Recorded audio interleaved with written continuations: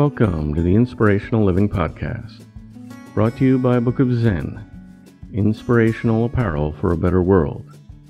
To learn more, please visit bookofzen.com.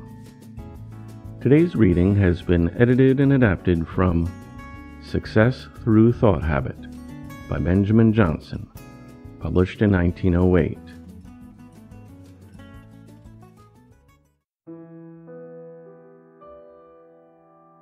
Have confidence in yourself.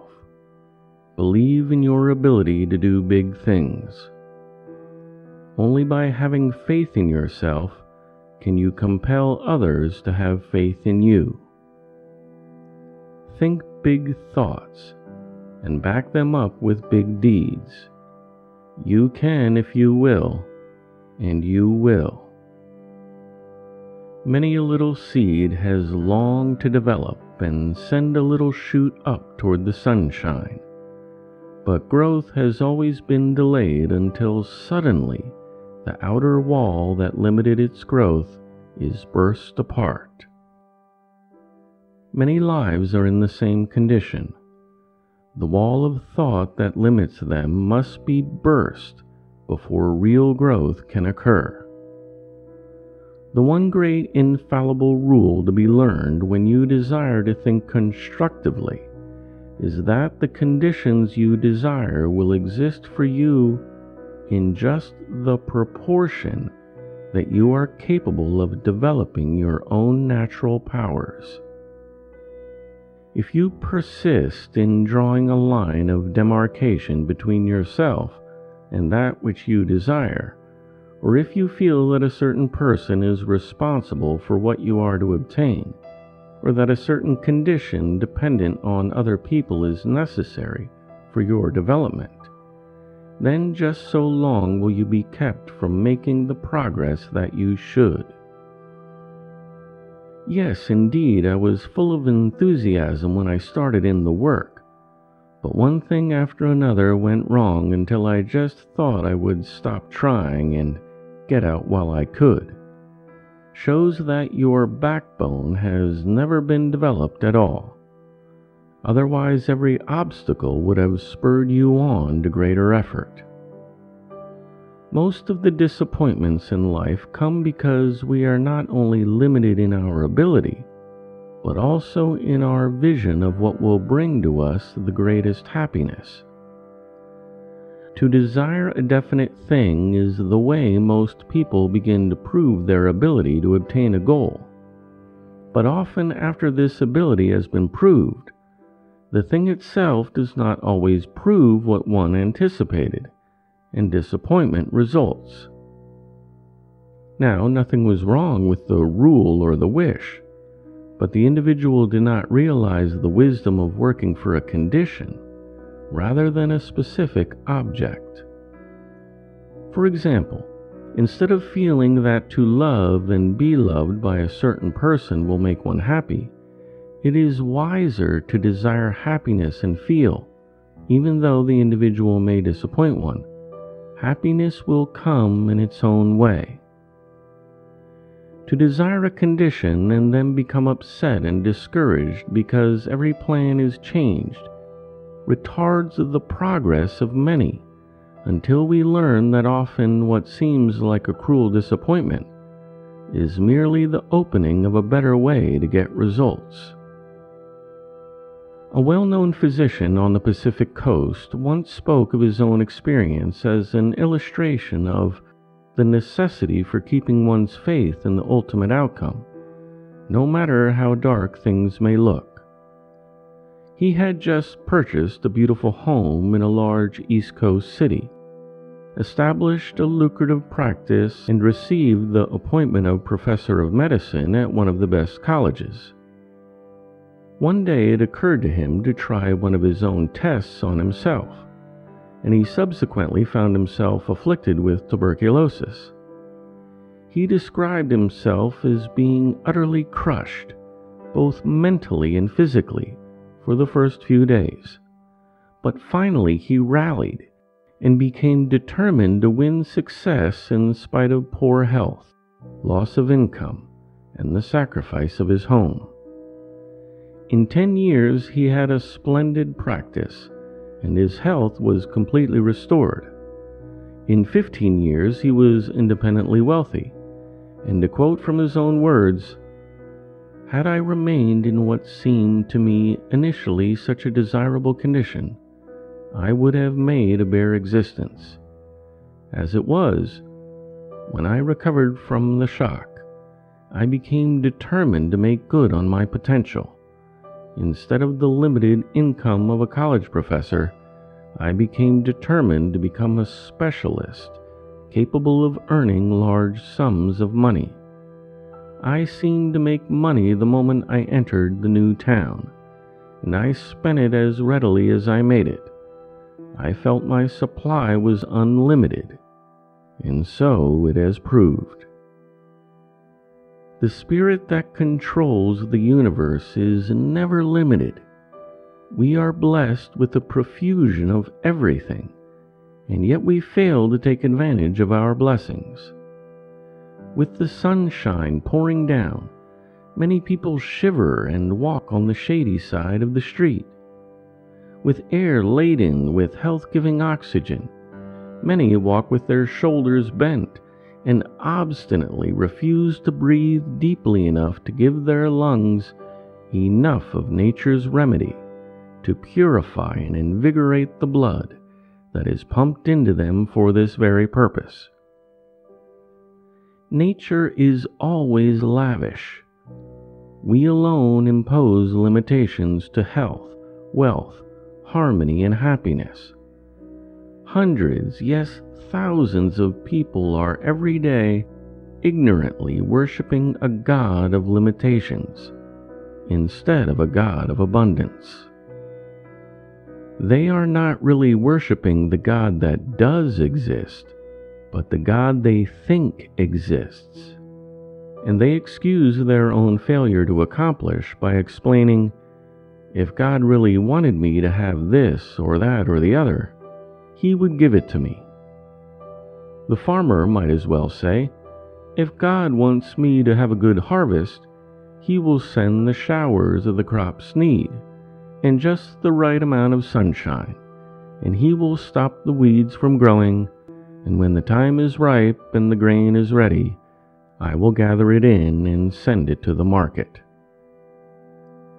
Likewise, the merchant might say, "I won't take that trip to look over new things. I am sure God will send me just the right articles and my patrons will be just as well satisfied."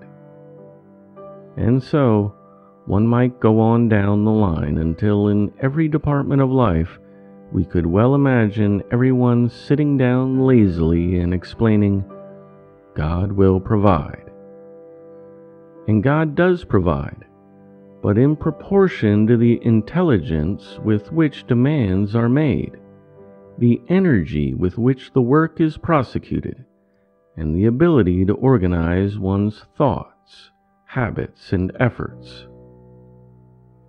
Those who wish the God of limitations may be known by one very common trait: they are always going to do something, and they are always waiting for the proper time in which to begin their efforts.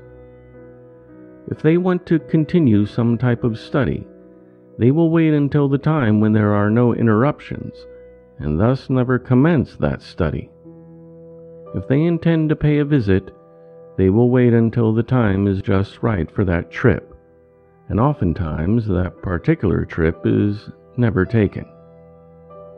They admire and recognize ability in others, and often desire feebly to imitate them, but always their vision of their self-created God of limitations interposes, and they hear, "It may all be very well for those others, but you know, I have not the strength, not the ability to attempt anything of that kind." So back they sink again, not realizing they lacked will rather than ability. Ask people of this type if they enjoyed a movie or a book or an outing, and the answer will be, "Oh yes, it was very nice, but..." And that but speaks volumes. This limitation thought extends to all their acquaintances, and naturally their children are fairly steeped in it. Even the neighbors are limited, and they grow to think of poor Mrs. Jenkins' bad heart and Mr. Brown's bum leg. Try to mention a constructive thought, and that too is used the other way about.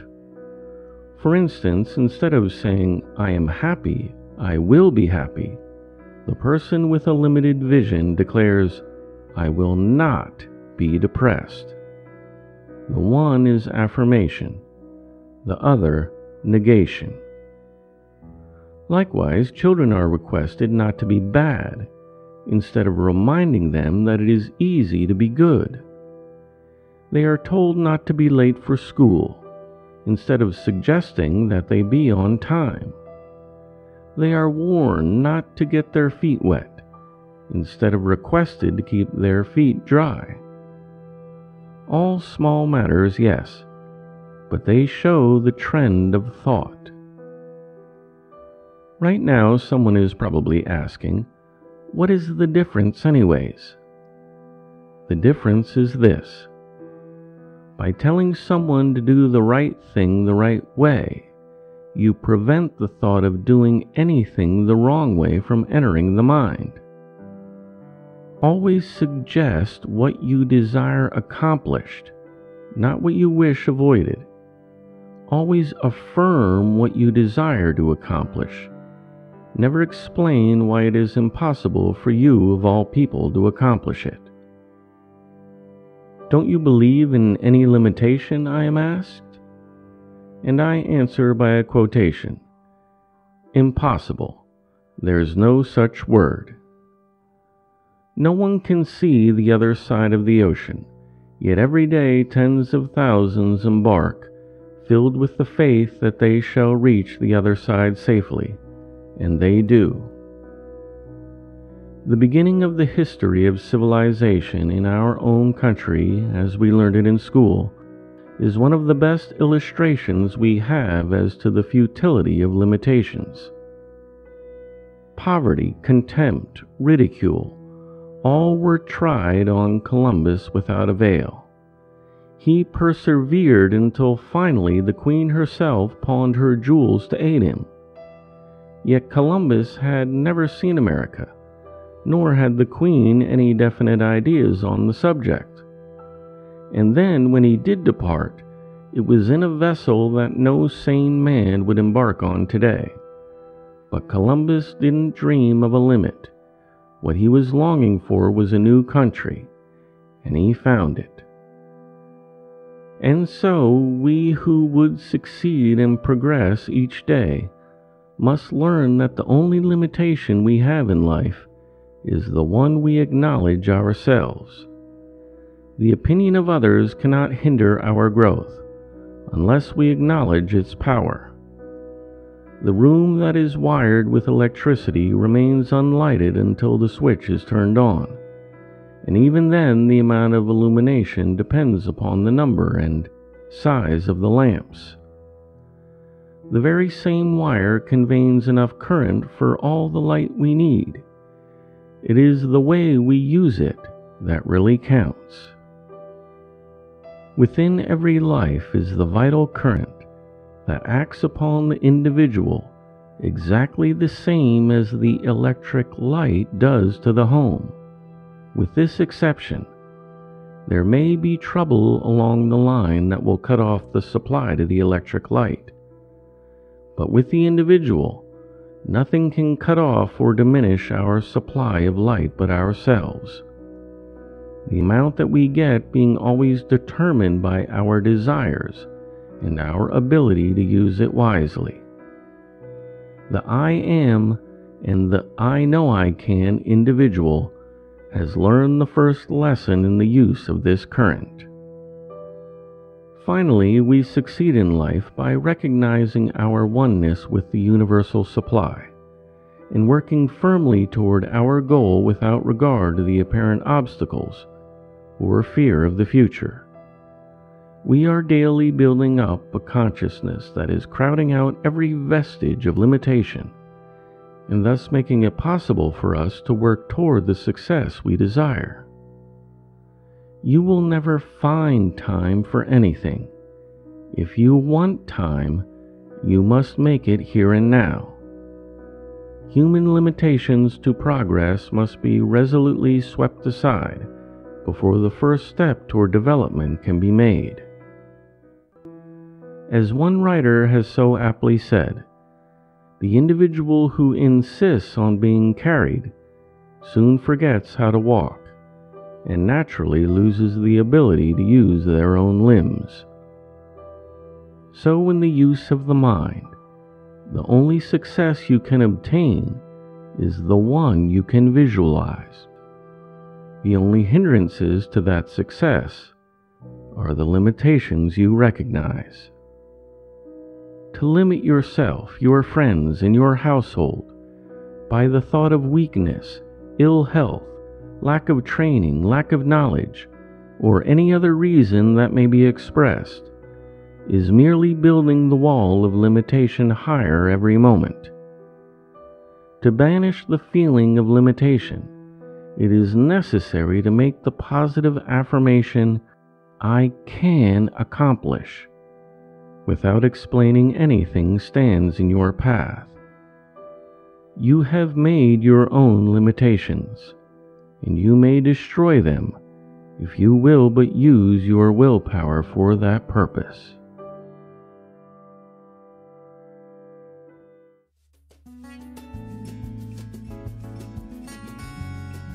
The Inspirational Living podcast is a production of The Living Hour. For free transcripts, please go to livinghour.org. If you would like to support our podcast and the work we do, you can become a patron for as little as $1 a month. To become a patron, please go to patreon.com. That's patreon.com. And do a quick search for the Inspirational Living podcast. Thanks for listening. I look forward to talking with you next time.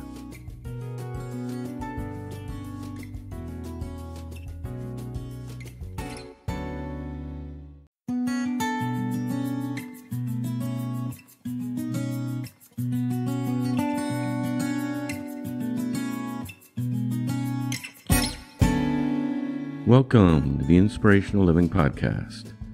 Share the gift of inspiration this holiday season with our new hardcover book, Evergreen, 50 Inspirational Life Lessons.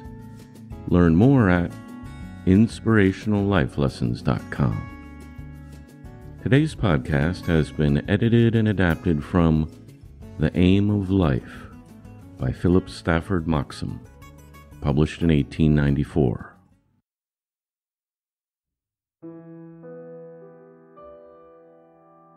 Life is a mission.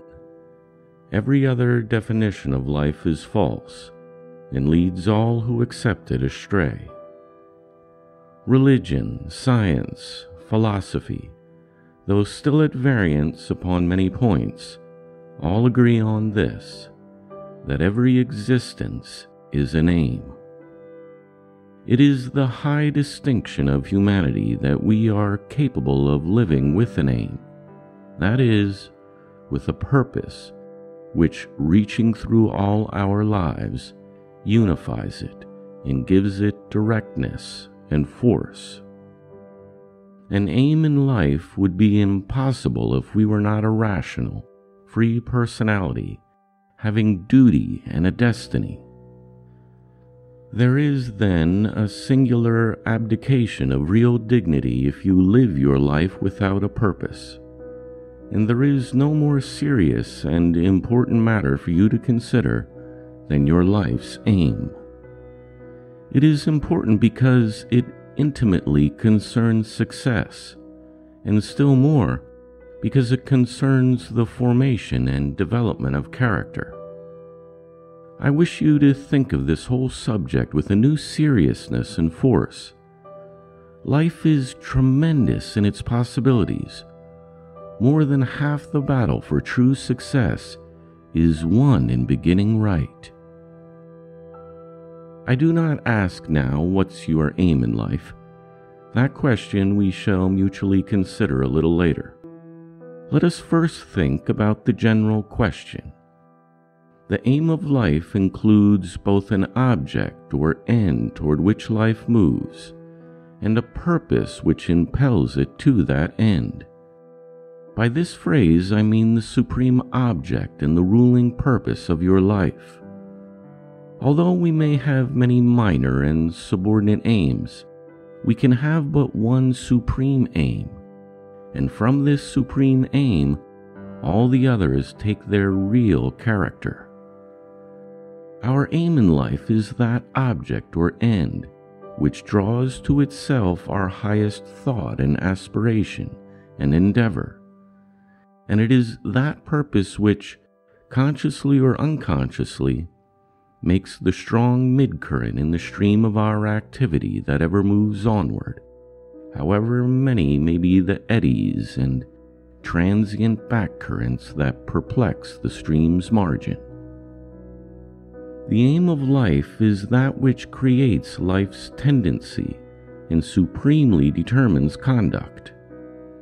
The real aim of life, let me remind you, is not always the apparent aim, for we are often self-deceived as to the chief ends, and often others are deceived by them. But conduct, in the long run, must be consistent with our ruling purpose, for it is this which qualifies and directs conduct. What you are supremely living for determines the course you are taking year in and year out. For example, there are two main directions which your life may pursue. One is toward good, the other is toward harm. A stone thrown from the hand goes up or down. It never keeps a horizontal line. Gravitation pulls it toward the earth. The moment it leaves the hand, gravitation begins to overcome the upward propulsion, and at last is completely victorious. The track of the stone is a curve, the farther end of which rests on the ground. In the realm of the moral life, there are only two tendencies and directions, upward and downward, the gravitation toward harm and the attraction or propulsion toward good. You can find in the universe no neutral course for a moral being. There may be confusing oscillations in a life's tendency. It may at some point describe a crooked and uncertain path. But as a whole, it has a definite trend this way or that. The definite trend of your life discovers your real aim. You cannot disguise it except transiently. It is not something outside of you compelling you this way or that. It is you, the complex of your generic choices and volitions. I dwell on this because it is one of those trite yet tremendous truths which so many forget or ignore, and which has such vital consequences in the destiny of the soul. Always you are moving somewhere, always you are becoming somewhat, and the direction which you are now taking, the character which you are now forming, the success or failure of your life, is unchangeably determined. The most critical moment in your experience is when you consciously and deliberately ask, where am I going? What am I becoming in thought and feeling and character? Then, if ever, is the choice made, the purpose formed, which henceforth makes your life story easy to read. When we step upon the threshold of adulthood, we often ask questions such as, how can I best earn a living? What trade or profession shall I learn? What business shall I follow? How can I get an education? How can I make a fortune? But deeper than all these is the one question that gives meaning to all the rest. What am I living for? What shall be the supreme purpose and result of my life? The thoughts that I wish to present to you now gather themselves naturally about two simple propositions. The first of these is, everyone ought consciously to have an aim in life.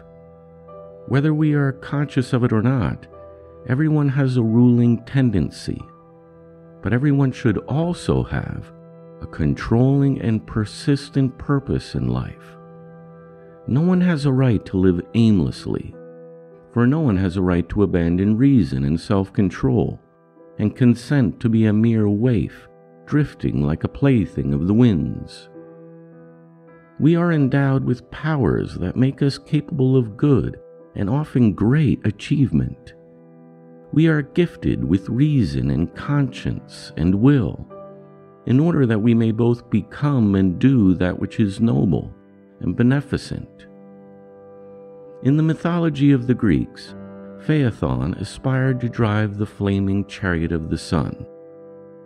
The task was beyond his human powers, and his disastrous rashness resulted in his death by a bolt hurled from the hand of Zeus. But the Naiades who buried him wrote in his epitaph, "He could not rule his father's car of fire, yet it was much so nobly to aspire." The individual who drifts aimlessly through the years from youth to age does not truly live. Indeed, those whose aim is even lower than the highest, less than the greatest, is nobler than those who have no conscious purpose in life. But besides being ignoble, a purposeless life is inefficient. To aim at nothing is to hit nothing. The cannonball strikes somewhere, though the cannon be fired at random. So each of us is moving towards some end. Each soul should be not a missile aimlessly flung upon destiny by external forces, not the ball that flies wildly toward an unperceived mark, but the archer that aims with conscious purpose and inherent propulsive force onward to a definite goal. Many a person falls short of that at which they aimed, and some people attain more or other than the specific object which they sought. But no one who has lived with a purpose has failed of a certain efficiency. The dreary and desert hell of utter failure is reserved for the soul that has not lived, who has existed without an aim. Of first importance, then, in the consideration of the question as to what your life shall be, is the fact that you cannot avoid moving towards some end, good or bad, that it is your duty to move consciously in the line of a clearly defined purpose. The second proposition that I would present to you is, the supreme aim of life should be in harmony with the nature and capabilities of the whole person. The chief end sought should be such as to bring to highest development all our powers, mental and spiritual. It should be comprehensive enough to include all right temporal ends, and of such moral excellence and attractive force as to subordinate to itself, in complete harmony, all the limitless detail of our daily choices, plans, and endeavors. It is a principle of practical ethics that every person should aim to do some one thing in this world supremely well, and in order to attain the highest efficiency, it is necessary that each should do that for which, by temperament and training, they are best fitted. There is a natural division of labor indicated by natural aptitudes. One person is born with a special aptitude for trade, another for invention, another for teaching, another for mechanics, another for persuasion and argument. No person can do all things, or even many things, equally well. Efficiency inexorably demands concentration of effort. Definiteness of aim in life's work is a chief factor in successful achievement. Aimless effort is fruitless effort, like the action of an idiot or a madman. History and experience abound in illustrations of this truth. The failure of many a business person is clearly traceable to their lack of concentration upon some one line.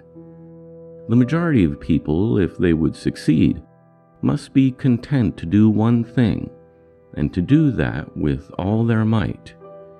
If you are fitted to be a mechanic, be a mechanic, and such a mechanic that those about you will find your services indispensable. If you are fitted to make shoes, and such shoes as all the world will wish to walk in. If you are fitted to be a farmer, be a farmer, and with such deliberateness and skill that the earth will give to you as to a master the reward of her most abundant harvests. Be an artisan, be an engineer, be a merchant, be a lawyer, be a physician, be a teacher, be an artist, be a poet, be a worker, a producer of values, a true servant of your fellow citizens. And whatever you do, do that with all your energy. Only thus can you hope to attain any earthly success worth having. But remember, the main business of life is not to do, but to become. And action itself has its finest and most enduring fruit in character. All these ends in the sphere of utility are relative. They are not ultimate. No person has a right to be a mere tool, a mere wheel or spindle in the great manufactory of the world. And no person can rest with lasting satisfaction in the achievement of any material end. The person whose entire mind is concentrated on some temporal object, who seeks only success in business, or eminence at the bar, or fame in literature, will find at last that there are capabilities in their nature for which they have not provided. You may reach what you have aimed at, wealth, power, pleasure, fame, and be, after all is said and done, essentially a poor creature. No earthly and selfish pursuit can absorb the whole of a person's thought and desire without doing them irreparable harm. What is more pitiable than a rich tycoon with a little soul, or a learned professor with a starved and shriveled heart? True manhood and womanhood is of more worth than money. Character is more precious than craft or skill. Fullness of being is superior to encyclopedic learning. The graces of gentleness and pity and love are more beautiful than all the accomplishments of art. Integrity and wisdom and chivalrous temper are better than power and fame. To be a capable artisan, a successful salesman, a great financier, an eloquent orator, a brilliant writer, or an accomplished teacher is of much less importance than to be a true whole man, a true whole woman. Completeness in life is attained only in the line of some aim which reaches beyond earth and time to find its full scope in the eternal life of the soul.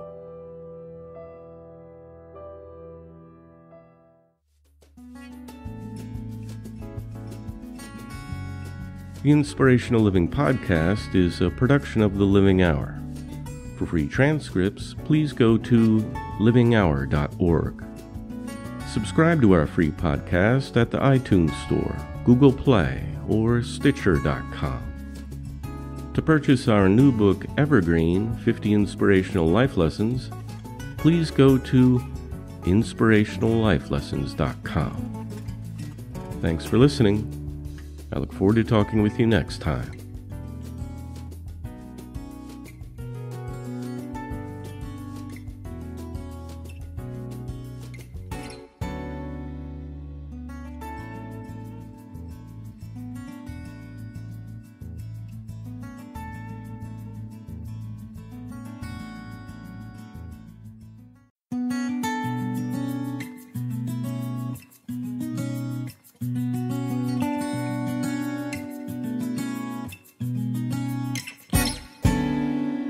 Welcome to the Inspirational Living Podcast. Coming up this weekend on our Sunday Talks, we'll be discussing the ancient philosophy of karma, as viewed by the Hindu yogis, and how it impacts your life and the immediate world around you. To learn how you can gain access to our Sunday Talks, please visit livinghour.org/Sunday. Now on to today's reading, which was edited and adapted from Concentration, The Road to Success by Henry Harrison Brown, published in 1907.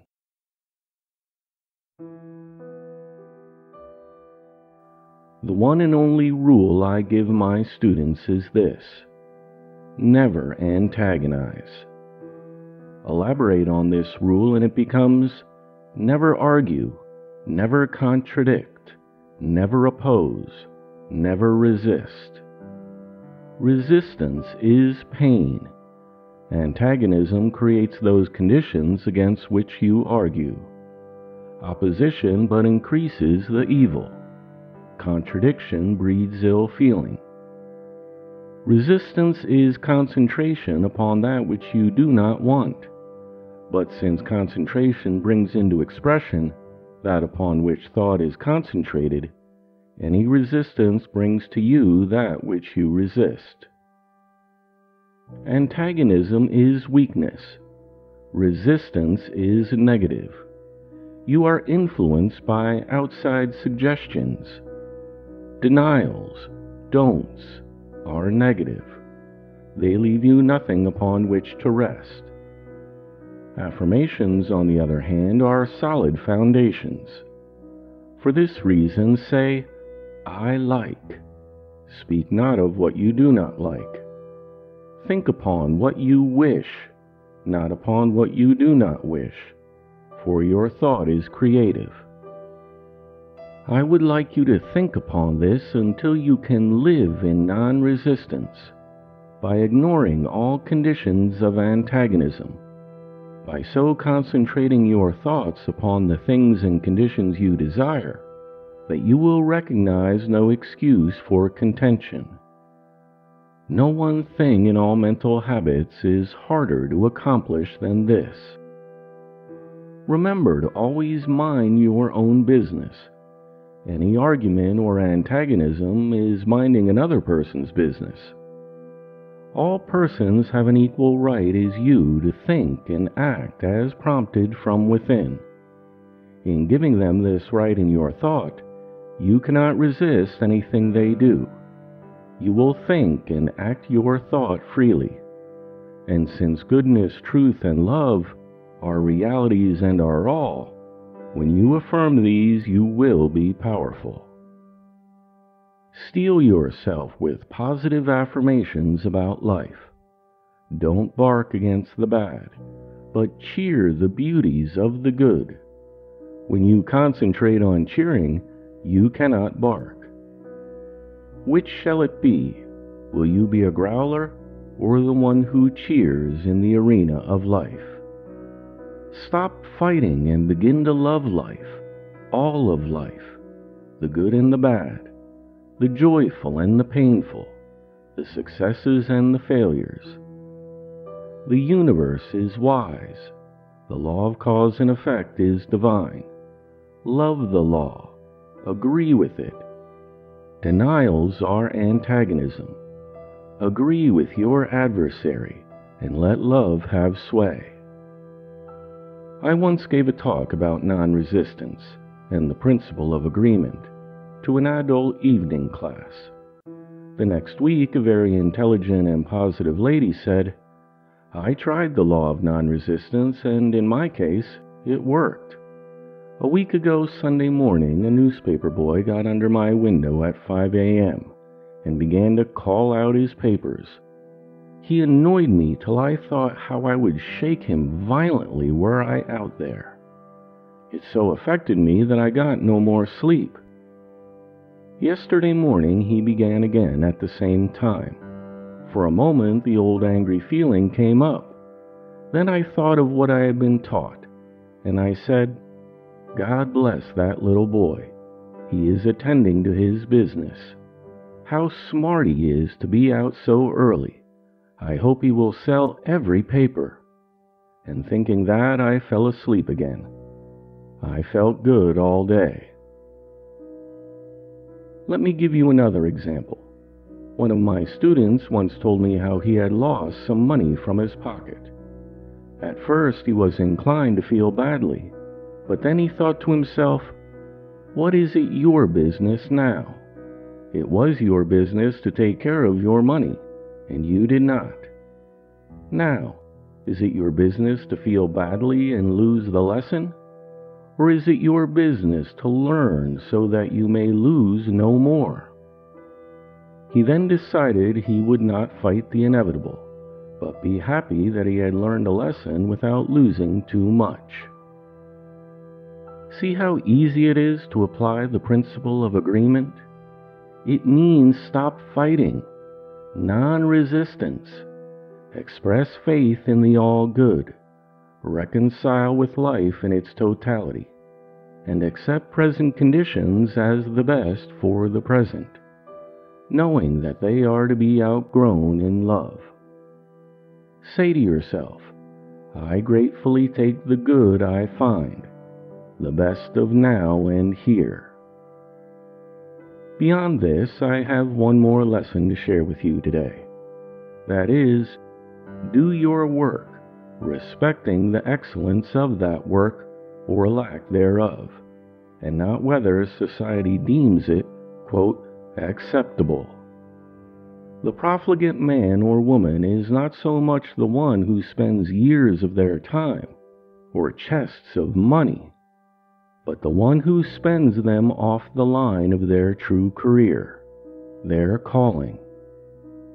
The crime which bankrupts both people and states is job work, becoming diverted from your main design to serve a turn here and there. Remember that nothing is beneath you if it is in the direction of your life. Nothing is great or desirable if it is off from that. Study yourself. Understand your own mental conditions. See where you are positive and where negative in your thought. All thoughts of any lack in yourself, all thoughts of want, all tendencies to complain, wish, or find fault with yourself, all criticism, regrets, and self-condemnation, all thoughts of inability to cope with any condition, all thoughts of shrinking, avoiding, fearing any person, thing, or condition, all thoughts of reliance upon friends, money, position, reputation, or culture, all thoughts of any assistance from without yourself. All these are thoughts of weakness.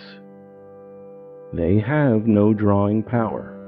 They are not attractive, produce mental conditions that are a lack of what is called personal magnetism, but which is only a lack of those character radiations that create success. Study yourself and see how much you concentrate upon such thoughts.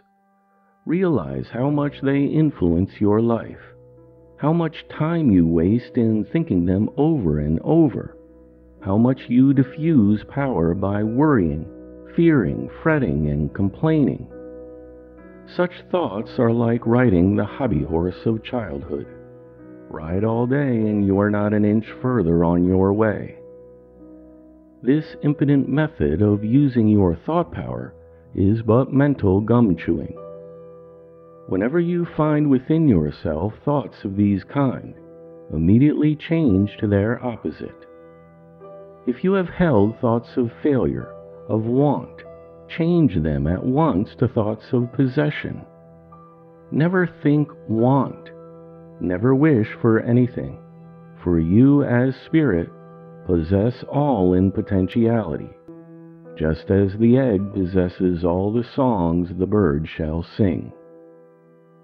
Turn your attention to this seed within and claim possession, and in concentration give it an opportunity for expression. Concentration is mental incubation. Brood over the desire as a present reality, as the mother bird broods over the egg. She knows by instinct that the chick is there, and by brooding she brings it into expression. With faith in reason and instinct, which you possess, brood over that which you know is, and which you, by affirmation, have called forth, until you see it with eye, and touch it with hand. Whenever you are inclined to say, I want, think, I have, and seek, and you shall find it within. Then let it out. Feel that you thus have, and others then will feel the same, for you will radiate those vibrations of power that cause them to feel, to believe in you, and to act under those feelings. This is what is known as charisma, and it is but the concentrated rays of the whole person turned to one purpose through concentrating upon one thought, keeping in mind that thought is the directing power of all life's vibrations. As you think, so your radiations are. When you think diffusely, your radiations are diffusive, and people do not feel, do not recognize you. You make them feel by shooting your vibrations from the chamber of concentration. Then the projectile is felt. Otherwise, the powder flashes in the universal, and the projectile lies in the magazine of the soul. Feel, and you make others feel. This is the law. Be a dynamo, and the currents will flow. Feeling is the power which thought directs. Therefore cultivate the power to feel. Enthusiasm is its name in conduct. Be enthusiastic.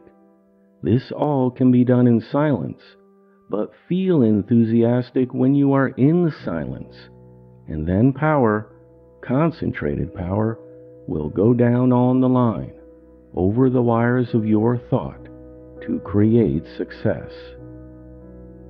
As the old saying goes, mean business, and feel that business when you think. This power to feel, this feeling of power, this sense of possession, characterizes all great characters of history. We credit it to charisma, or personal magnetism, but it is character. Ralph Waldo Emerson describes those of great character like this: the larger part of their power was latent, and that latent power is character, a reserved force which acts directly by presence and without any means. This reserved force creates success, wherever success is found. Therefore, if you will succeed, create this reserve power.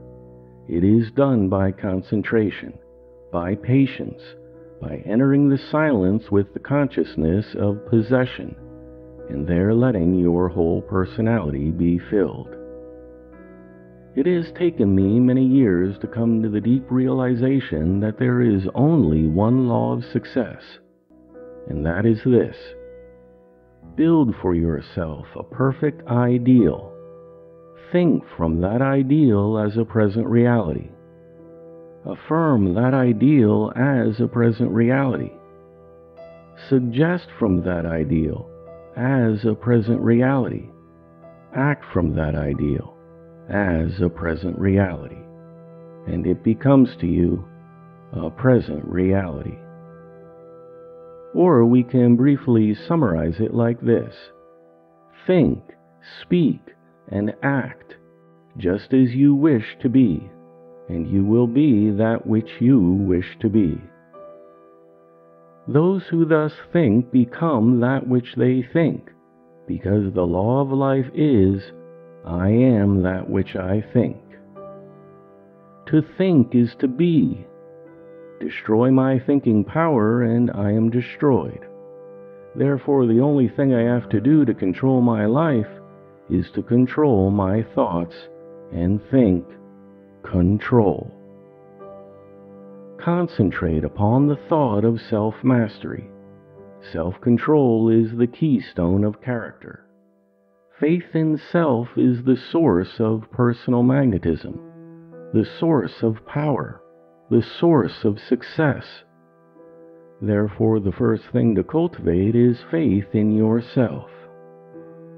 If you haven't read it already, read Emerson's essay, Self-Reliance, and commit to memory the passage that begins with these words, "Trust thyself. Every heart beats in unison with that iron string." Also, memorize this quatrain from the poet Helen Willman.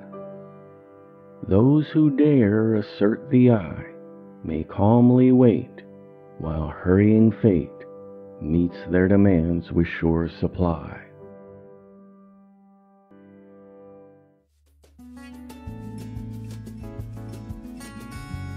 The Inspirational Living podcast is a production of The Living Hour and brought to you by the generous financial support of our patrons. Become our patron for as little as $3 a month to gain access to free transcripts and the series Our Sunday Talks, which features thought-provoking readings on spirituality and spiritual growth. Thanks for listening. I look forward to talking with you next time.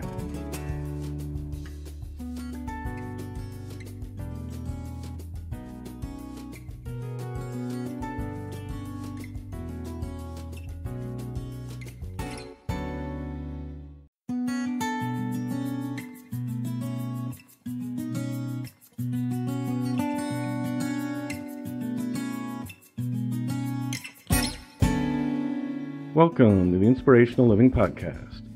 If you are listening to our podcast in the UK, Australia, India, or anywhere else in the world, you'll be happy to know that you can now order items from our Book of Zen fashion line with free worldwide shipping.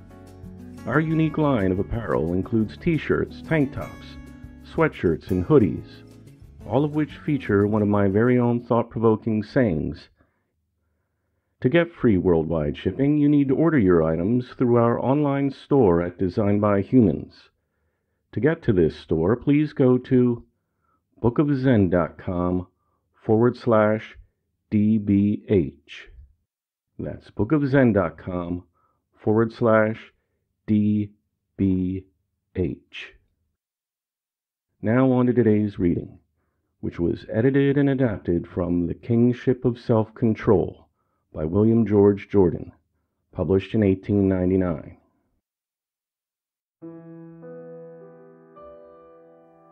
Every person has two creators, their God and themselves. Our first creator furnishes us with the raw material of our lives, and the laws in conformity with which we can make that life what we will. The second creator, ourselves, has marvelous powers we rarely realize. It is what we make of ourselves that counts. When someone fails in life, they often will say, "I am as God made me." But when they succeed, they proudly proclaim themselves self-made. We are placed into this world not as a finality, but as a possibility. Our greatest enemy is ourselves. In our weakness, we are a creature of circumstances. In our strength, we are the creator of circumstances. Whether you be victim or victor depends largely on you. No one is truly great merely for what they are, but ever for what they may become. Until you are truly filled with the knowledge of the majesty of your own possibility, you are merely groping through the years. To see our lives as we might make it, we must go up alone into the mountains of spiritual thought, as Jesus went alone into the garden, leaving the world to get strength to live in the world. We must there breathe the fresh, pure air of recognition of our divine importance as an individual.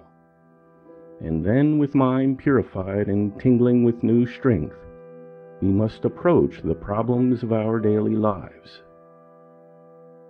Humanity needs less of the "I am a feeble worm of the dust" idea in our theology, and more of the concept, "I am a great human soul with marvelous possibilities."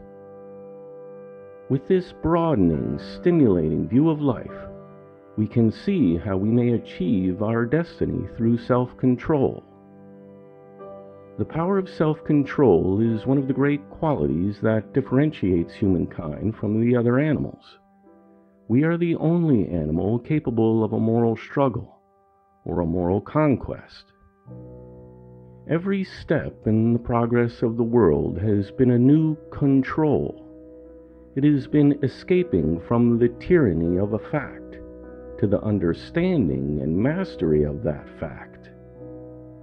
For ages, humanity looked in terror at the lightning flash. Today, we understand it as electricity, a force we have mastered and can control. The million phases of electrical invention are but manifestations of our control over a great force. But the greatest of all control is self-control. At each moment of our lives, we are either a master or a slave. As we surrender to a wrong appetite, to any human weakness, as we fall prostrate in hopeless subjection to any condition, to any environment, to any failure, we are a slave. As we day by day crush out human weakness, control opposing elements within ourselves, and day by day recreate a new self from the failure and folly of our past, then we are a master. We are a king or queen, ruling with wisdom over ourselves. So many of us look with envy upon the possessions of others, and wish they were our own. Sometimes we feel this in a vague, dreamy way, with no thought of real attainment, as when we wish we had a billionaire's wealth or a celebrity's fame. Sometimes, however, we grow bitter, storm at the wrong distribution of the good things of life, and then relapse into a hopeless, fatalistic acceptance of our condition. We envy the success of others, when we should emulate the process by which that success came. We shut our eyes to the thousands of instances of the world's successes, mental, moral, physical, financial, or spiritual, wherein the great final success came from a beginning far weaker and poorer than our own. Any person may attain self-control if they only will. We must not expect to gain it save by long-continued payment of a price, in small, progressive expenditures of energy. Nature is a thorough believer in the installment plan in her relations with the individual. No person is so poor that they cannot begin to pay for what they want. And every small individual payment that they make, nature stores and accumulates for them as a reserve fund in their hour of need. The patience we expend in bearing the little trials of our daily life, nature stores for us as a wondrous reserve in a crisis of life. With nature, the mental, the physical, or the moral energy we expend daily in right doing is all stored for us and transmuted into strength. Nature never accepts a cash payment in full for anything. This would be an injustice to the poor and to the weak. It is only the progressive installment plan that nature recognizes. No person can make a habit in a moment, or break it in a moment. It is a matter of development, of growth, but at any moment we may begin to make, or begin to break, any habit. This view of the growth of character should be a mighty stimulus to those who sincerely desire, and are determined to live near to the limit of their possibilities. Self-control may be developed in precisely the same manner as we tone up a weak muscle, by little exercises day by day. Let us each day do, as mere exercises of discipline in moral gymnastics, a few acts that are disagreeable to us, the doing of which will help us in instant action in our hour of need. The exercises may be very simple. Dropping for a time an intensely interesting book at the most thrilling page of the story, jumping out of bed at the first moment of waking, walking somewhere when one is perfectly able to do so, but when the temptation is to take a car, talking to some disagreeable person and trying to make the conversation pleasant. These daily exercises in moral discipline will have a wondrous tonic effect on your whole mind and nature. The individual can attain self-control in great things only through self-control in little things. You must study yourself to discover what is the weak point in your armor, what is the element within you that ever keeps you from your fullest success. This is the characteristic upon which you should begin your exercise in self-control. Is it selfishness, vanity, cowardice, morbidness, temper, laziness, worry, mind-wandering, lack of purpose? Whatever form human weakness assumes in the masquerade of life, you must discover. You must then live each day as if your whole existence were telescoped down to the single day before you, with no useless regret for the past, no useless worry for the future. You should live that day as if it were your only day, the only day left for you to assert all that is best in you, the only day left for you to conquer all that is worst in you. You should master the weak element within you at each slight manifestation from moment to moment. Each moment, then, must be a victory for it or for you. Remember also this, that the second most deadly instrument of destruction is the gun. The first is the human tongue. The gun merely kills bodies. The tongue kills reputations, and oftentimes ruins characters. Each gun works alone. Each loaded tongue has 100 accomplices. The havoc of the gun is visible at once. The full evil of the tongue lives through all the years. Even the eye of omniscience might grow tired in tracing to its finality. The crimes of the tongue are words of unkindness, of anger, of malice, of envy, of bitterness, of harsh criticism, gossip, lying, and scandal. Theft and murder are awful crimes, yet in any single year the aggregate sorrow, pain, and suffering they cause in a nation is microscopic when compared with the sorrows that come from the crimes of the tongue. Place on one of the scale pans of justice the evils resulting from the acts of criminals, and in the other the grief and tears and suffering resulting from the crimes of the tongue, and you will stare back in amazement as you see the scale you thought the heavier shoot high in the air. At the hands of thief or murderer few of us suffer, even indirectly, but from the careless tongue of friend, the cruel tongue of enemy, who is free? No human being can live a life so true, so fair, so pure as to be beyond the reach of malice, or immune from the poisonous emanations of envy.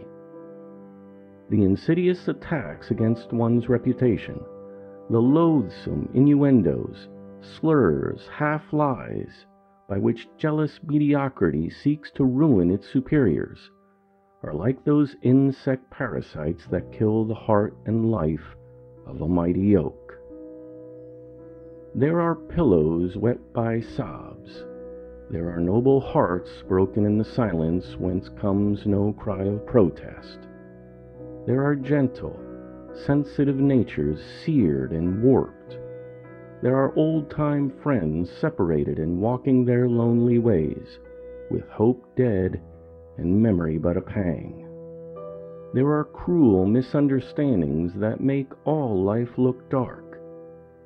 These are but a few of the sorrows that come from the crimes of the tongue. A person may lead a life of honesty and purity, battling bravely for all they hold dearest, so firm and sure of the rightness of their life that they never think for an instant of the diabolical ingenuity that makes evil and evil gossip bloom where naught but good really exists. A few words lightly spoken by the tongue of slander, a significant expression of the eyes, a cruel shrug of the shoulders with a pursing of the lips, and then friendly hands grow cold, the accustomed smile is displaced by a sneer, and one stands alone and aloof, with a dazed feeling of wonder at the vague, intangible something that has caused it all. The sensational media of today is largely responsible for the craze for scandal. Each popular newspaper, website, or TV show is not one tongue, but a million tongues, telling the same foul story to as many pairs of listening ears. The vultures of sensationalism scent the carcass of immortality far off. From the uttermost parts of the earth they collect the sin, disgrace, and folly of humanity, and show them bare to the world. They do not even require facts, for morbid memories and fertile imaginations make even the worst of the world's happenings seem tame when compared with their monstrosities of invention. These stories and the discussions they excite develop in readers a cheap, shrewd power of distortion of the acts of all around them. To the vile tongue of gossip and slander, virtue is ever deemed but a mask, noble ideals but a pretense, generosity a bribe. The person of great success and accomplishment must expect to be the target for the envious arrows of their inferiority. It is part of the price they must pay for their advance. One of the most detestable characters in all literature is Shakespeare's Iago. Envious of the promotion of Cassio above him, he hated Othello. Iago had one of those low natures that become absorbed in sustaining their dignity, talking of preserving their honor, forgetting it has so long been dead that even embalming could not preserve it. Day by day Iago dropped his poison. Day by day did subtle resentment and studied vengeance distill the poison of distrust and suspicion into more powerfully insidious doses. With a mind concentrated by the blackness of his purpose, Iago wove a network of circumstantial evidence around the pure-hearted Desdemona, and then murdered her vicariously by the hand of Othello. Iago still lives in the hearts of thousands, who have all his despicable meanness without his cleverness. The constant dropping of their lying words of malice and envy have in too many instances at last worn away the noble reputations of those above them. To sustain ourselves in our own hasty judgments, we sometimes say, as we listen and accept without investigation, the words of these modern Iagos. Well, where there is so much smoke, there must be some fire. Yes, but the fire may be only the fire of malice, the incendiary firing of the reputation of another by the lighted torch of envy, thrown into the innocent facts of a life of achievement.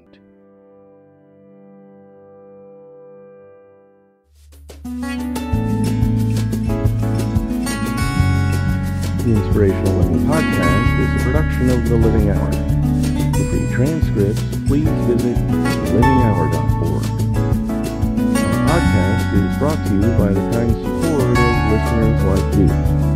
You can become a patron for less than a cup of coffee a month.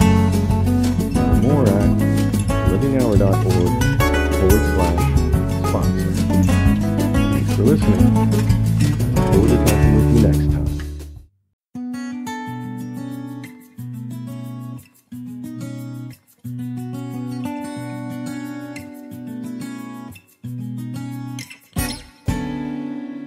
Welcome to the Inspirational Living Podcast. If you're ready to make a change in your life and begin on a new, healthier path toward joyful living, Our Majesty Meditation can help by rebooting your subconscious with a powerful thought platform for success. Learn more at livinghour.org/majesty. Get 30% off the $11.99 purchase price by using the coupon code INSPIRATION. Now on to today's reading, which was edited and adapted from Stepping Stones to Success by Horace D. Hitchcock, published in 1916.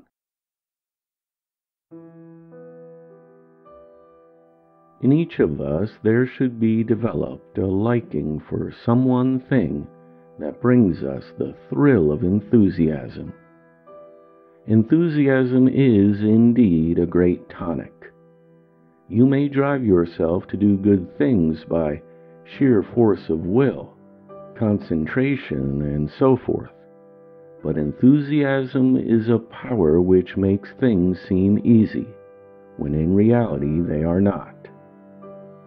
Enthusiasm in work is inspiration, joy, and gladness. Nothing great is ever achieved without it. Enthusiasm is the root of original creation. Each one of us comes into this world a little different from any other human being. Each of us varies in mentality, and each of us is different physically and morally. Each of us lives differently. Each of us progresses or digresses in variance with others. We come then to that supreme principle. Every one of us lives in a world of our own. Every life is different. Every life is individual. Every accomplishment or success is different. Every failure is different. Your life is before you, and even with the smallest amount of imagination, you can see a little ways ahead. It is your life road. Does it turn a little ways ahead, or end in darkness? Or does it extend in a straight line ahead? Is it rough, or is it smooth in its course? Many unconsciously drift into a kind of monotonous sameness in their daily lives, which in time deadens the ambition and also impairs the intellectual faculties, so that any desired achievement outside of the beaten path can be accomplished only through great effort. You have the power within you to do something well, and to do it like no other person. You have the power of original creation.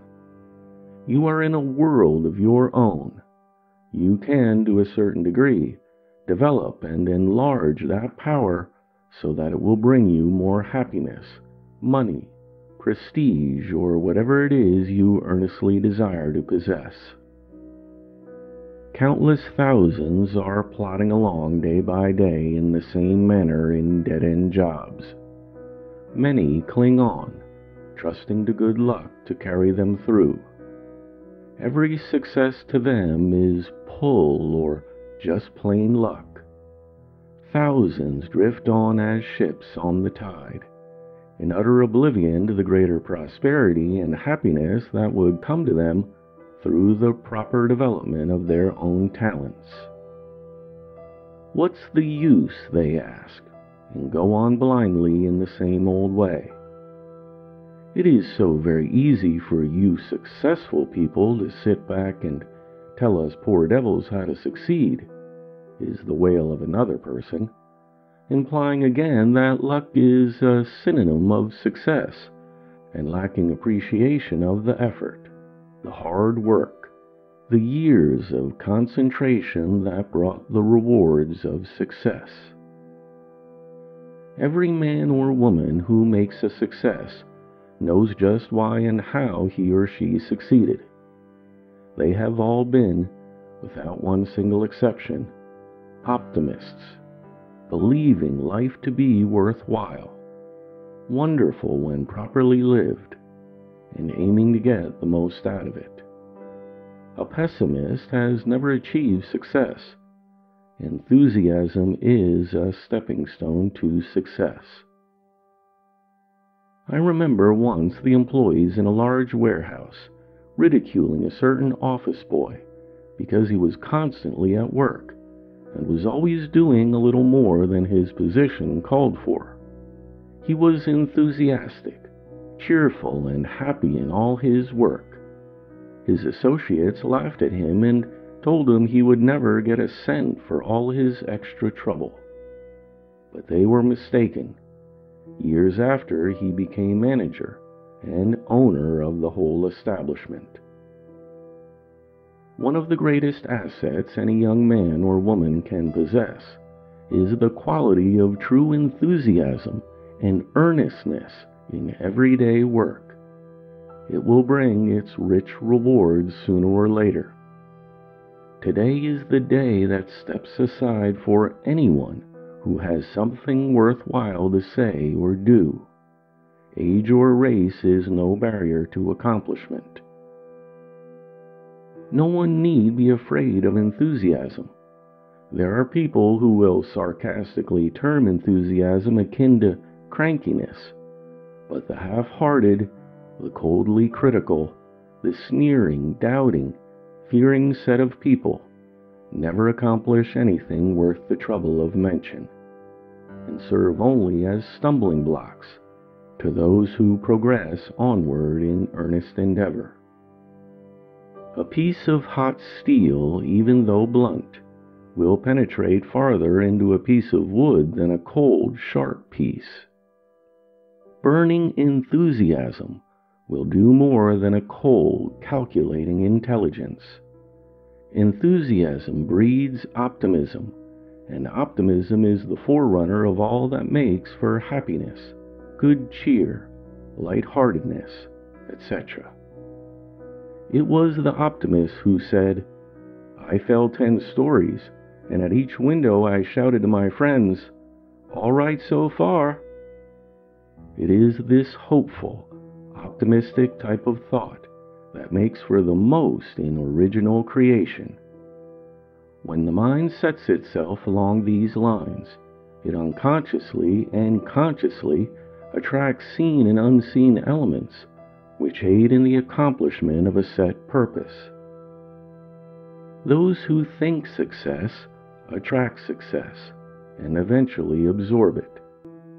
Environment is an important factor, but the proper development of enthusiasm and the optimistic style of thinking makes for original creations in a more permanent degree. Next in the category of fundamentals necessary to original creation comes the factor of experience. The common expression that experience is the best teacher implies that it is your own experience only. Such is somewhat erroneous, as no one can begin with experience. The experience of others, coupled with your own, is the greatest of all teachers. First, learn through the experience of others.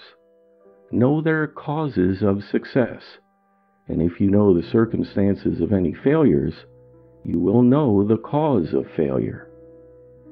The experiences of others should furnish you with the first enthusiasm to do something likewise, or something better. The experiences which are most valuable will be those which directly touch your field of endeavor. But even with these fortifications, you will sometimes make mistakes. Achievement is not so much a matter of not making any mistakes as it is avoiding the repetition of a mistake when it is once discovered. There are many who rely too much on their own experience and are not cognizant of the fact that the experience of others is more valuable to us before we make our own. Experience of others forms a basis of enthusiasm for original creations of our own.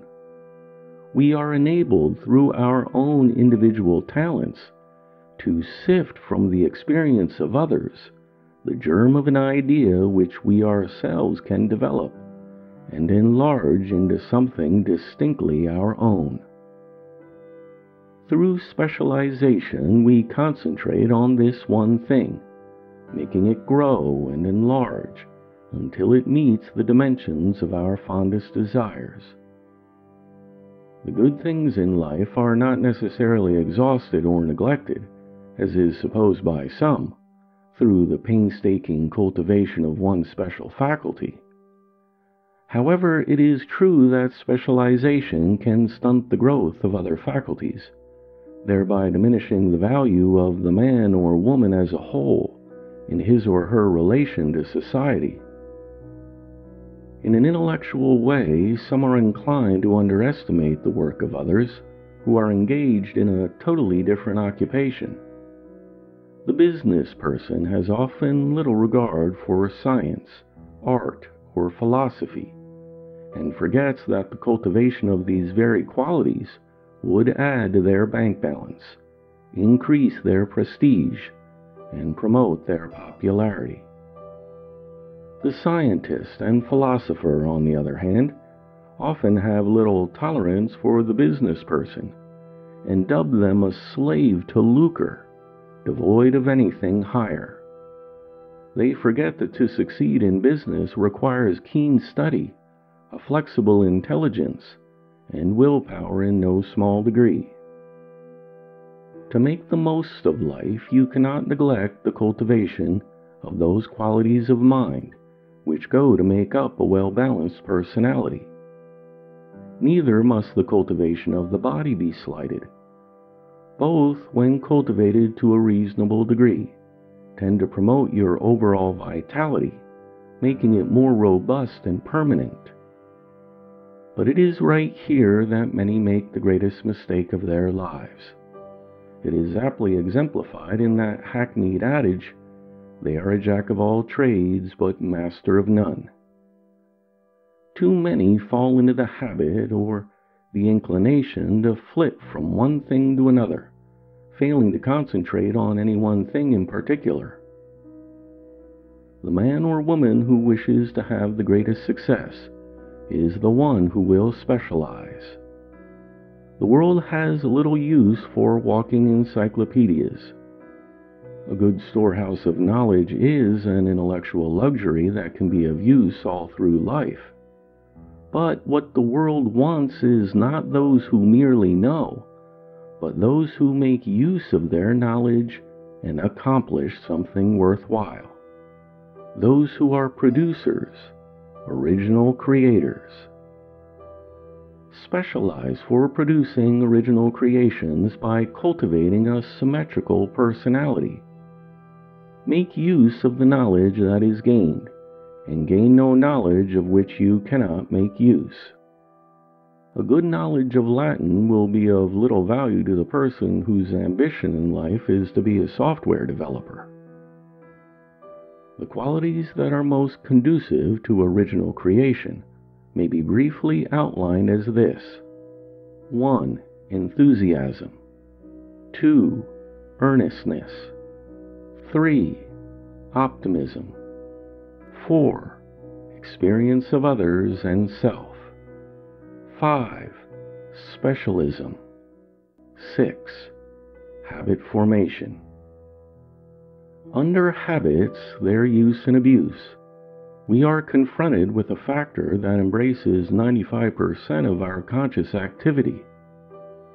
Every one of us possesses habits, good and bad, and it is a fact that most of our actions are the result of habit. Habit may be defined as a manner of acting and thinking, which, when repeated frequently, becomes practically automatic.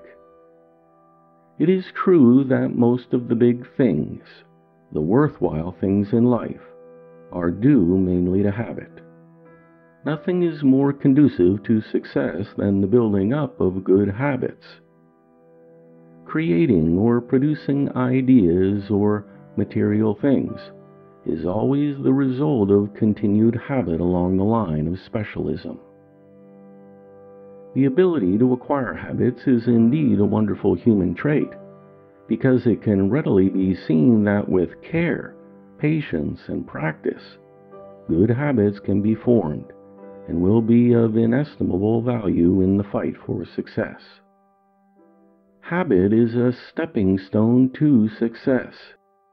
When an act is carefully studied, rightly practiced until it becomes a habit, it can be made into a never-failing influence. Driving an automobile is a familiar illustration of habit.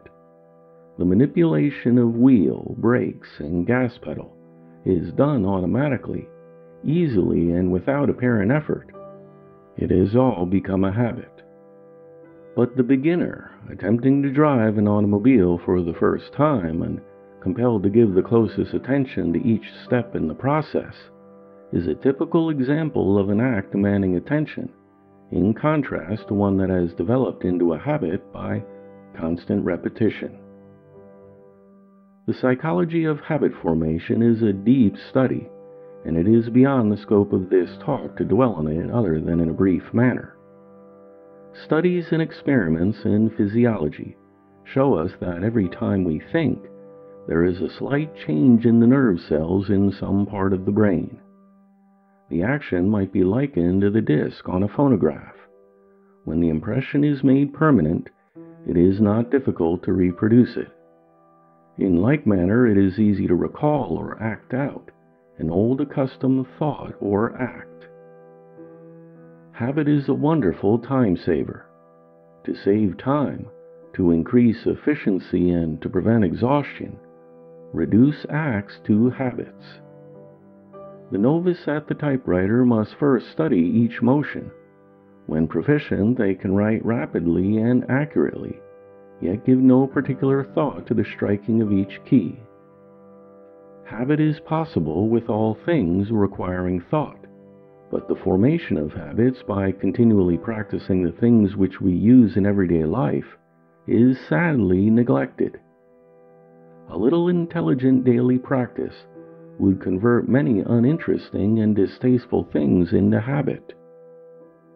When things are reduced to habit, they will go on automatically, and attention can be devoted to bigger things for gradual enlargement. Through such a process, one is enabled to make more use of limited time, to create more, to produce more. The more we can convert the details of our daily life into habit, the more time and energy we will have to devote to the little things that make for progress and greater success. The more our higher powers will be set free for their own proper work to create wonderful, original creations.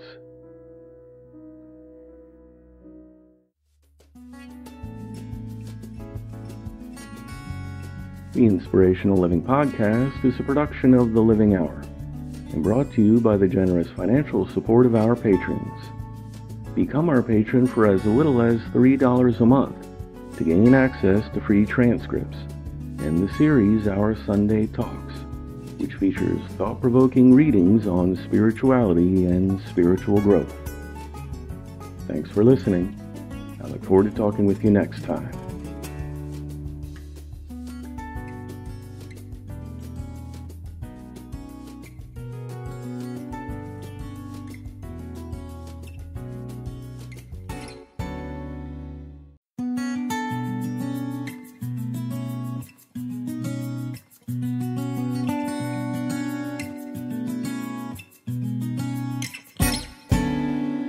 Welcome to the Inspirational Living podcast. I'd like to start today with a little news. We have decided to expand the reach of our podcast by now uploading to YouTube. At first, we weren't sure of what kind of video to use to accompany our podcast, but many of you have told us that you often listen to our podcast in the late evening, while relaxing with a glass of wine or a cup of hot tea. So we thought, why not match our podcast with a burning campfire? Now you can pull up our podcast on your television, if it is connected to the internet, as a YouTube fireside chat while enjoying your drink of choice. Of course, preparing and uploading our catalog of nearly 150 podcasts to YouTube while updating with new podcasts each week will require more work. So, if you would like to support us, remember that you can do so for as little as $1 a month. To learn more about becoming a sponsor, please visit livinghour.org/sponsor. That's livinghour.org/sponsor. Many thanks in advance. Now on to today's reading, which has been edited and adapted from How to Develop Your Willpower by Claire Tree Major, published in 1920.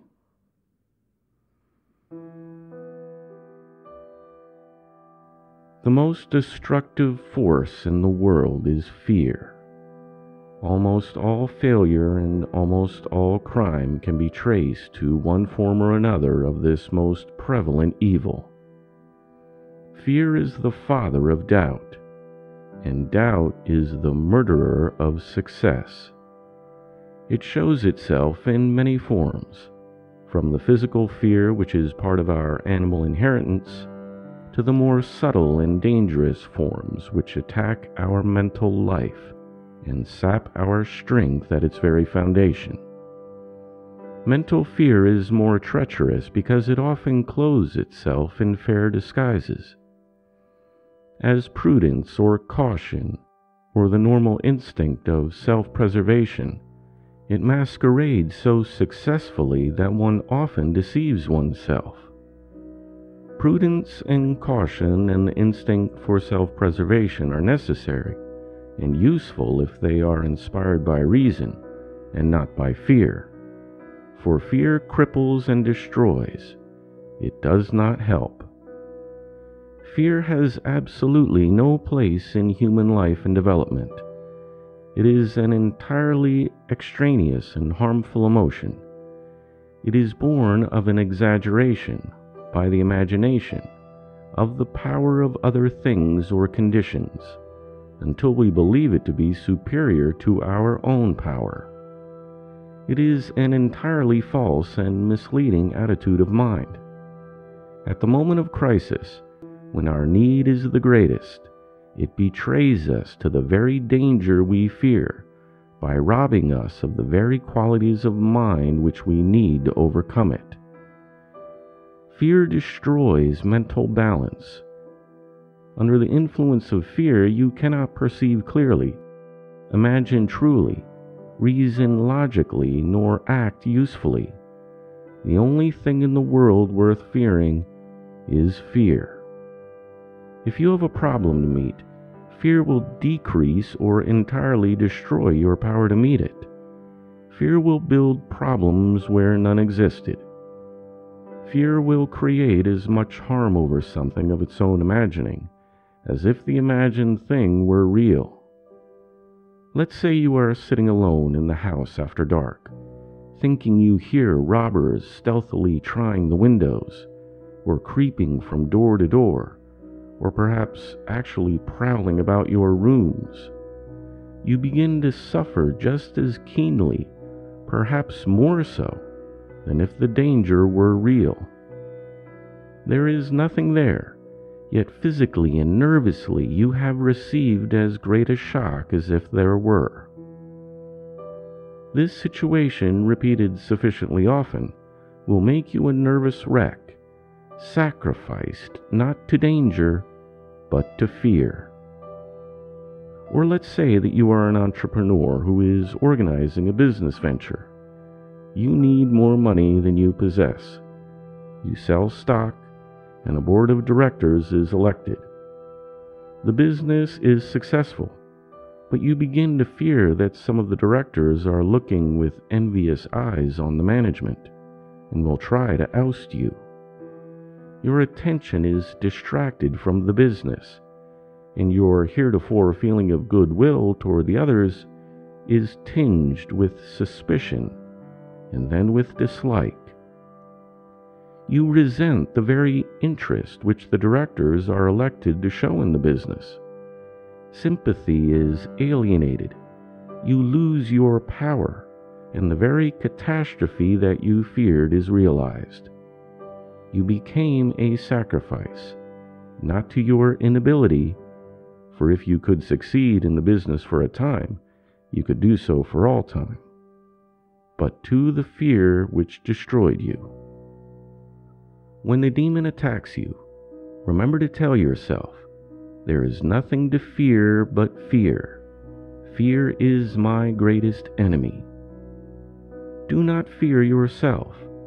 Shyness, diffidence, hesitancy in meeting people or circumstances, these all stunt the growth and delay the development of the real individual. They are all the offspring of fear. How many times has an opportunity come to you to do something for which you had not the nerve? You knew in your heart you could do it, but you lacked the courage to take hold. Some other person did the thing, and you knew afterward you could have done it better. You were defeated by yourself, by your fear. Take this moment to get a grip on yourself. What other people have done, you can do. There is no power on which any other person can draw that is not also free to you. Banish the enemy fear, and you are equal of any person. Don't merely listen to these statements as sentences. Examine yourself to see if they are true. Think of the number of times where fear has destroyed you. Try to find just one instance where fear has helped you. Count the times where you suffered the tortures of the damned through fear of things which you found afterwards were mere figments of your imagination. See if fear is holding you back from something now. If you find a case against the enemy, declare war on it at once. Repeat to yourself firmly each day, I fear nothing. I am courage. I am power. You cannot be fearful and courageous at the same time. The substitution of the courage thought will destroy your fear thought. If you are shy in meeting people, substitute for the thought of yourself, which is causing the shyness, a tremendous interest in others. If you do not care what others think of you, and if your ideals in life are right, you will have no hesitancy in meeting them. If you are more interested in them and their ideas of life, more solicitous that they shall have pleasure, more keen to let them tell you something than listen to you, you will not only not have time to think about yourself and your painful embarrassment, but you will attain just the popularity which you fear that unpopularity is withholding from you. Be a good listener. You will learn more and people will love you. Do not fear people. If you feel a person is your superior in knowledge and experience, try to learn from them, but do not fear them. Keep your own ideal ahead of the greatest person you can possibly meet. Then you will feel what you gain from them is a step to help you, not only to be equal, but to pass them by. Know the power of your own will. Know always that you are on the road to the successful culmination of all your desires. Do not fear what others may do to you. No one can materially hinder you in the realization of your heart's desire, if you have built up the will to aspire. Learn to joy in the battle as a chance to prove your mettle. Keep the power thought, and though others may force you to change your course, they cannot affect the ultimate victory. Always associate in your mind the fulfillment with the desire. What you intensely and persistently demand of life, life will give you. Fear nothing, and there shall be nothing to fear. Never give up. You have never reached the limit of your own powers. Why should you be content to suppose that you are near the limit? Make it a point in life to discover your own limit. Live up to all your present power. You may find both your power and your limit to exceed anything you have ever dreamed of. Do not let yourself be blinded by a false fear. Do not fear for those you love. If your wife, your child, your friend is in danger, you will need all your mind and strength to help. You cannot afford to fail in the crisis because of the destructive influence of fear. The surgeon's hand must be steady and accurate. Fear would destroy its usefulness. The mind which loves must be steady and strong. Confusion bred by fear will kill its helpfulness. No real peril was ever averted by fear. Fear feeds on fears. Destroy the fear and maintain your own power. Fear for others is selfishness. It is not the harm to them we fear, but the unhappiness which may result to ourselves. Cultivate a keen trust in the power of others to take care of themselves. By surrounding your friends with thoughts of fear of accident and disease, you make precisely the mental atmosphere about them which will most surely leave them open to attack. By building up a mental atmosphere around them of quiet confidence in their powers, you help them to realize those powers. Be a source of confident strength to your family and friends, not a disturbing menace through fear. Do not fear the future. Live the present to the best of your ability, and leave the future to take care of itself. You are building the future in every detail of your present. Perform the details of today well. There is no future, only a persisting today. All that comes you are building now.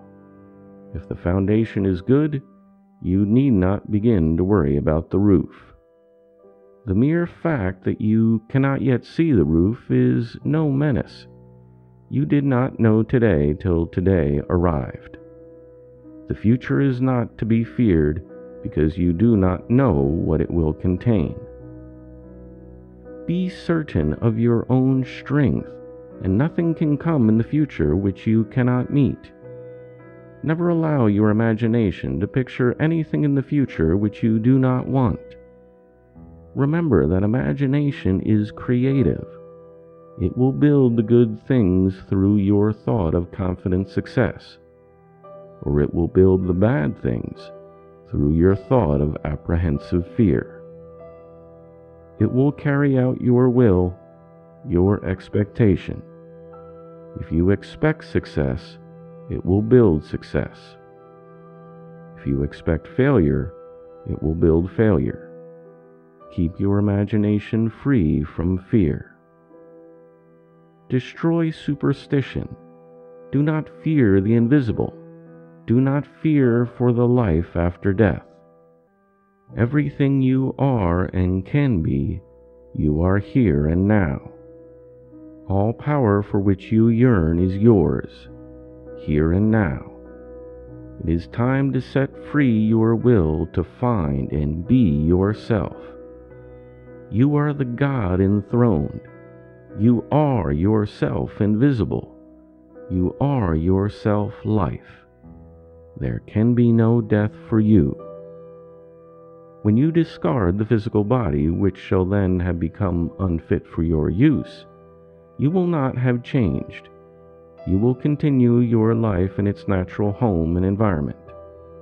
there can be nothing for you to fear outside the body from whence you came to physical birth. The greater part of your present life is apart from the physical. Can it harm you to cast off this body which you have borrowed for a moment? Know yourself a part of the divine thought which created creation. Affirm always your high begetting and your high calling. Make of every circumstance an opportunity for your own growth. Nothing in this world can harm you, the real self. If nothing can harm you, there is nothing to fear. Make the following affirmations your daily dominant thought. I am myself, indestructible, invincible. I am courage, unshakable, unflinching. I am power. I cannot be defeated. I cannot fear. I am confident of success, physical, social, and business. I know nothing but good can come to me or mine.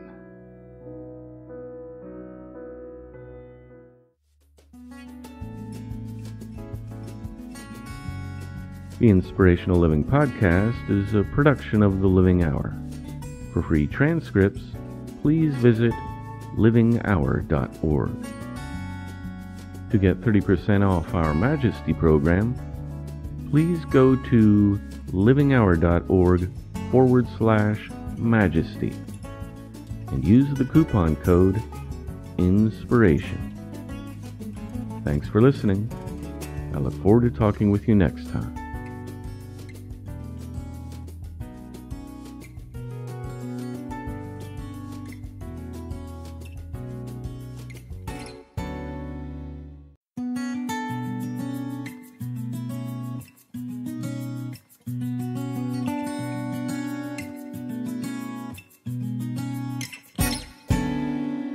Welcome to the Inspirational Living podcast. A listener contacted us recently and asked how long it takes for us to produce this twice-weekly podcast. It actually takes more time than you might think. It all starts with the research and discovery of old books and texts, many of which have been relatively lost to history.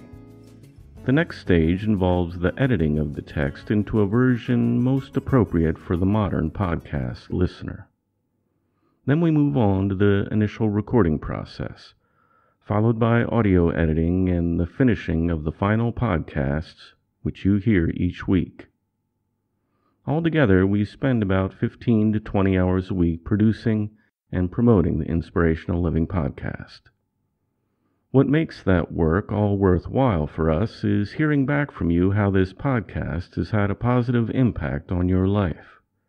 So please do share your thoughts with an iTunes review of our podcast. You can also review us at Stitcher.com or Google Play. For those who would like to help fund our podcast and the work we do, please visit our podcast website at podcast.livinghour.org. On the homepage, you'll find opportunities to make a one-time direct donation or become a sponsor for as little as $1 a month. Many thanks in advance. Any financial help you can provide is truly appreciated and will help ensure the production of this podcast for years to come. Now let's move on to today's reading, which has been edited and adapted from The Power of Mental Demand and Other Essays by Herbert Edward Law, published in 1916.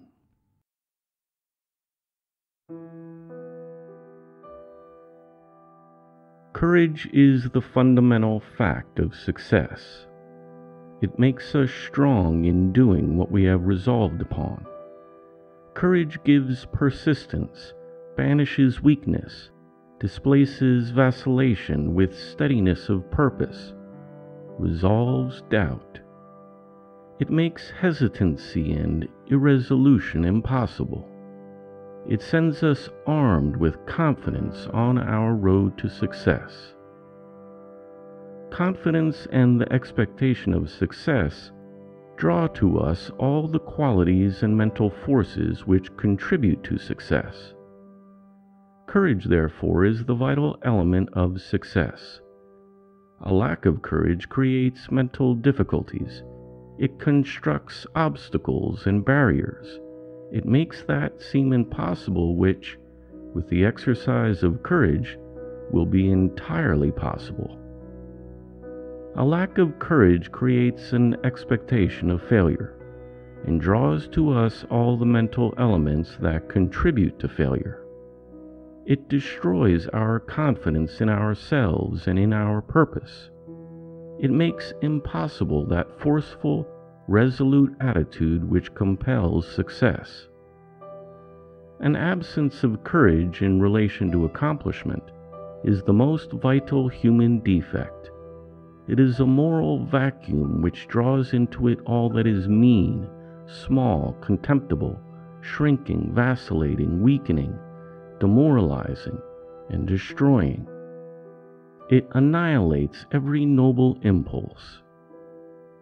Courage creates a resolute, influential, strong character, a determined will, and a commanding force.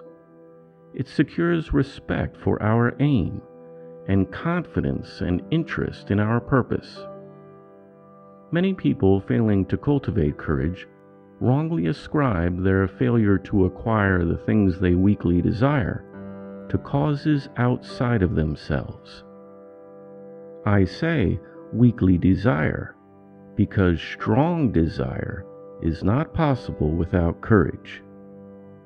A desire which resolves itself into a command draws out the strength of all our mental forces and shapes all the physical conditions and surrounding influence favorable to achievement.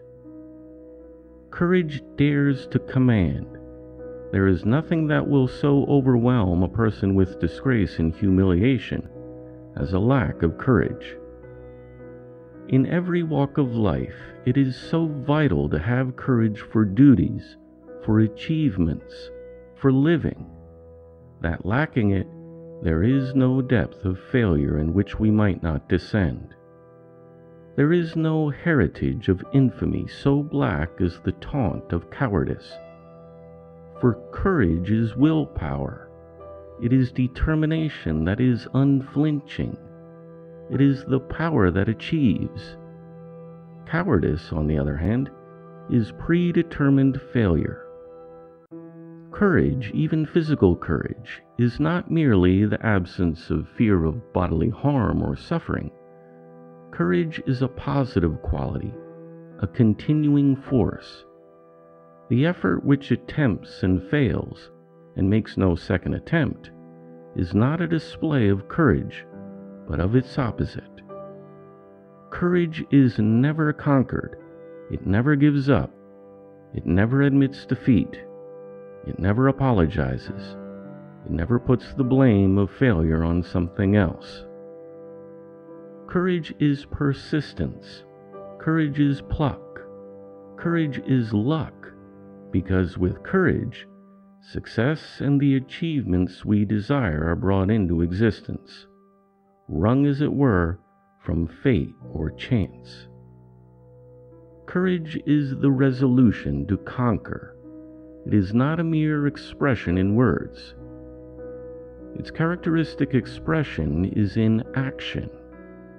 It requires courage to exercise the patience that gives the mental forces rest, that arranges them and directs them steadily, thoughtfully, deliberately. Courage is the basis of intelligent action, unyielding because it makes yielding unnecessary by the direction and exercise of all the principles which it brings.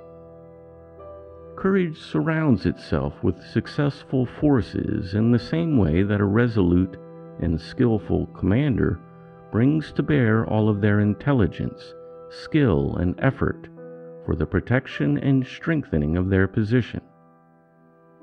Courage implies thoroughness, forethought, deliberation, tact. Courage is identified with actions rather than words. Mere vague talk of success, of application, of resolution, of steadfastness is not evidence of courage. Courage is a quiet force that does not talk of itself, but which never thinks of victory as impossible. Courage brings to bear the fullest intelligence and an unyielding and unceasing effort until the aim has been achieved. The person who persists in a purpose steadfastly and resolutely and does not relinquish it until achieved exhibits a courage as high and even more arduous than the soldier who risks their life in a conflict of arms. It is a moral courage of a sustained kind, one that requires a stronger measure of personal force, oftentimes than the sudden or even heroic risk of one's life or physical safety. Courage in its highest degree is manifested in persistence and energy, with calmness and patience, exercised in the achievement of a great purpose. To be courageous means both to dare and to do. The antithesis of courage is fear, cowardice. Fear makes you doubt the likelihood of the success of your enterprise. It weakens your arm for the blow. It narrows your mental forces. It draws to you all that is weak and vacillating. It creates doubt where doubt should not exist. It leads you to apologize and explain, first to yourself and then to others, why you do not succeed. Fear drives you to reason yourself into believing that it is your love of luxury, of comfort, of friends, or something else, which compels you to abandon your effort before you have achieved your end. A slave to fear, you complain of conditions, you whine of fate. It is fear which prompts you to belittle others in the hope that thereby your own lack of courage will not be discovered. The harboring of fear is destructive of the power of putting forth effective effort. It paralyzes the exercise of force. It unconsciously but subtly impresses itself on every one with whom you come in contact. These thought forces, whether of fear or courage, are just as potent as words expressed. It is not always possible to analyze or even to demonstrate these thought forces of fear or courage, but they are felt and have their conscious or unconscious influence and effect on those about you, a potent influence in spite of yourself. The man or woman who says, "I will go and try, but don't expect me to succeed," cultivates all the force of fear and abandons all the force of courage. Such a person prepares for failure just as absolutely as another prepares for success. It is just as impossible to be strong and courageous when you are constantly saying to yourself, "I cannot do this, I must fail, it's impossible," as it is to really desire something and yet make no effort to accomplish it. Cowardice in the business arena is the only real obstacle of serious importance that successful people have to contend with. When it is once removed, when courage takes its place, every stroke adds to your strength and brings accomplishment visibly nearer. Courage saves the friction of fretting. It gives freedom from worry. It gives contentment to the mind because it promises, and its promises are valid and certain. Fear destroys the high spirit, the ambition, the commanding power that goes out from us, shaping and forming that which is worthy and stimulating and inspiring.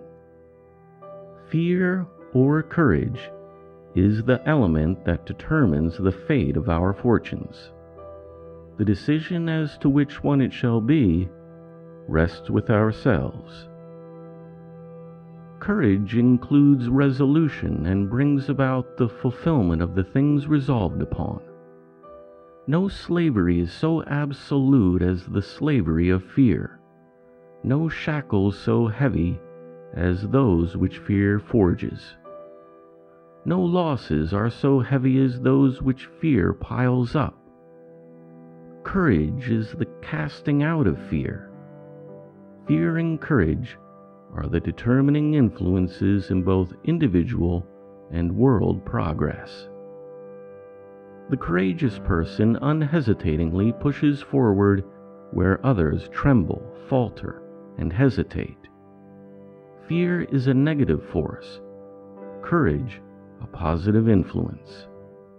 Fear robs you of every vital instinct and the power to think and to feel noble impulses. It condemns you to associate with all that is weak, poor, and undesirable. Clear, determinate thinking is of the highest value, but it is only possible to the courageous mind.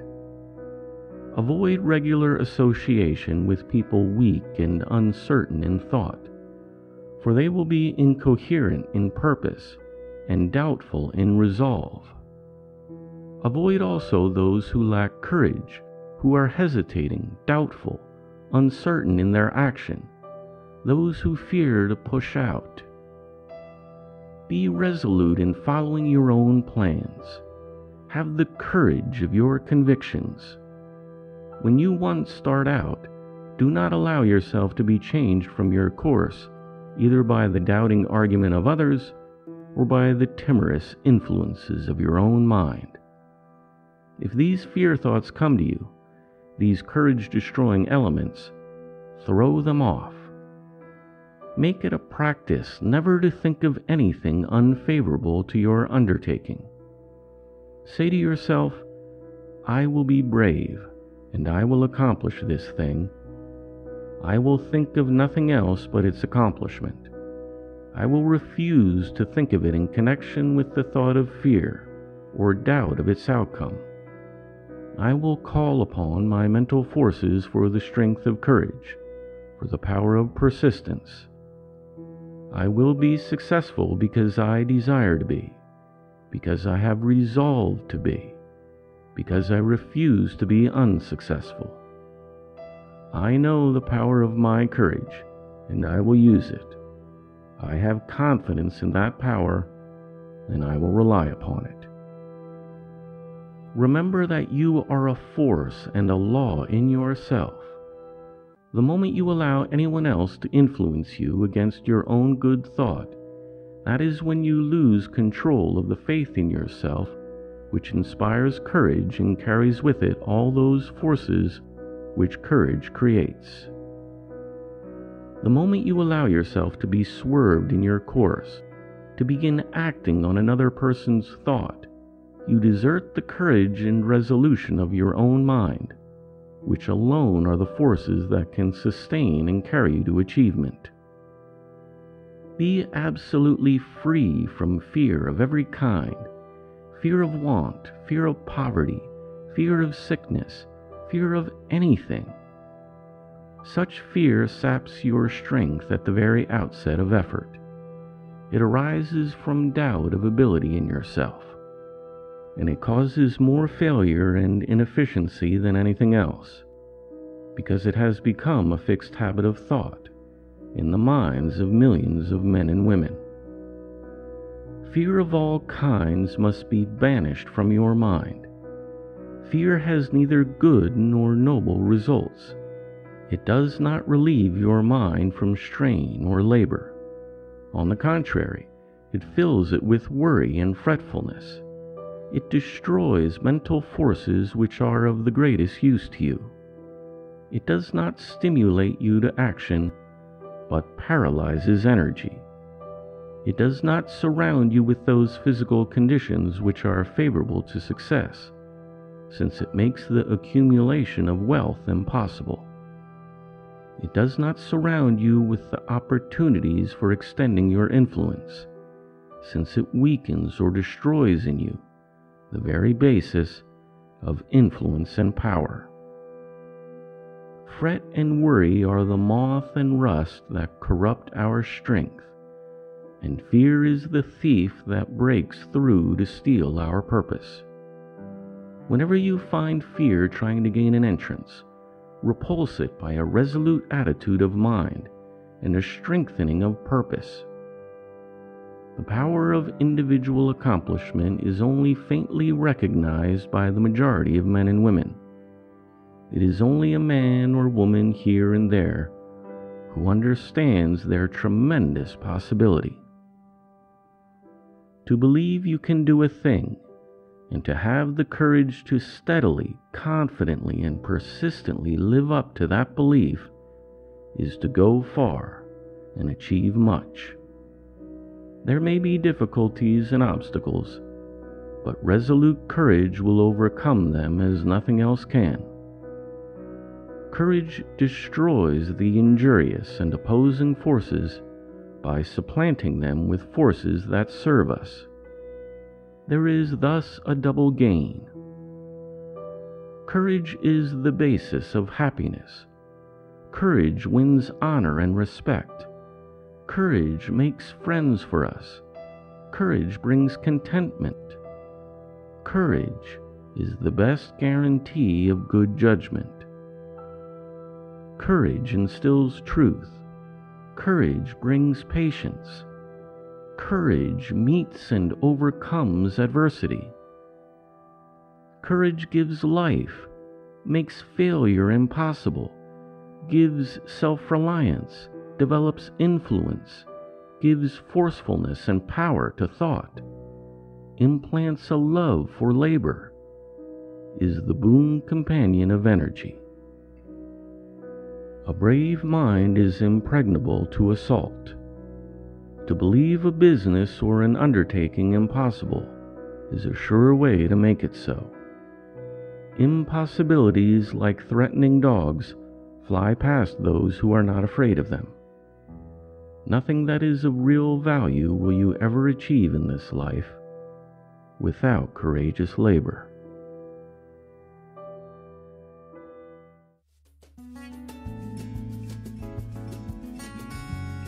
The Inspirational Living podcast is a production of The Living Hour. To purchase the Majesty program, which employs our powerful autosuggestion sound method, please go to livinghour.org/majesty. Use the coupon code INSPIRATION to receive 30% off the sales price. Subscribe to our free podcast at the iTunes Store, Stitcher.com, or Google Play. Thanks for listening. I look forward to talking with you next time.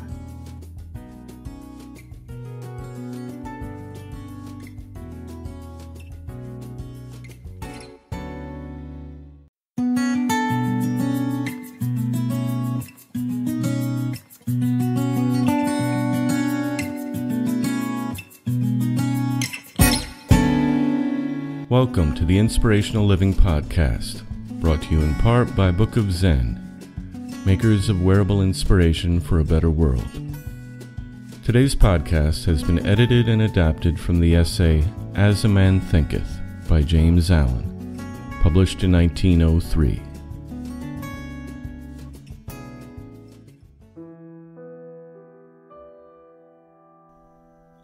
Until your thoughts are linked with purpose, there is no intelligent accomplishment in life.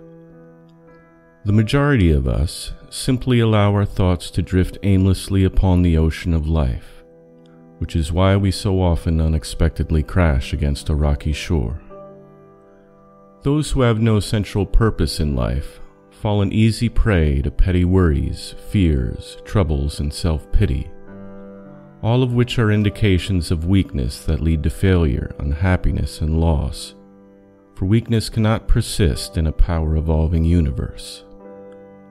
We should conceive of a worthy goal and set out to accomplish it. This goal may take the form of a spiritual ideal, or it may be a worldly object, according to our nature at this moment in time. But whatever it is, we should steadily focus our thought forces upon the goal which we have set before ourselves. You should make this purpose your supreme duty, and you should devote yourself to its attainment, not allowing your thoughts to wander away to ephemeral fancies, longings, and imaginings. This is the royal road to self-control and true concentration of thought. Even if you fail again and again to accomplish your goal, as you necessarily must until weakness is overcome, the strength of character gained will be the measure of your true success, and this will form a new starting point for future power and triumph. Those who are not prepared for acquiring a great purpose should fix their thoughts upon the faultless performance of their duty, no matter how insignificant their task may be. Only in this way can your thoughts be gathered and focused, and resolution and energy be developed, which being done, there is nothing which may not be accomplished. The weakest soul, knowing its own weakness and believing this truth that strength can only be developed by effort and practice, will at once begin to exert itself, and adding effort to effort, patience to patience, and strength to strength, will never cease to develop, and will at last grow divinely strong. As the physically weak person can make themselves strong by careful and patient training, so the person of weak thoughts can make themselves strong by exercising right thinking. To put away aimlessness and weakness, and to begin to think with purpose, is to enter the ranks of those strong ones who only recognize failure as one of the pathways to attainment, who make all conditions serve them, and who think strongly, attempt fearlessly, and accomplish masterfully. Having conceived of your goal, you should mentally mark out a straight pathway to its achievement, looking neither to the right nor the left. Doubts and fears should be rigorously excluded, for they are disintegrating elements which break up the straight line of effort, rendering it crooked, ineffectual, and useless. Thoughts of doubt and fear never accomplished anything and never can. They always lead to failure. Purpose, energy, power to do, and all strong thoughts cease when doubt and fear creep in. The will to do springs from the knowledge that we can do. Doubt and fear are the great enemies of knowledge, and those who encourage them, who do not slay them, thwart themselves at every step. When you have conquered doubt and fear, you have conquered failure. Your every thought is allied with power, and all difficulties are bravely met and wisely overcome. Your purposes are seasonably planted, and they bloom and bring forth fruit, which does not fall prematurely to the ground. Thought allied fearlessly to purpose becomes creative force.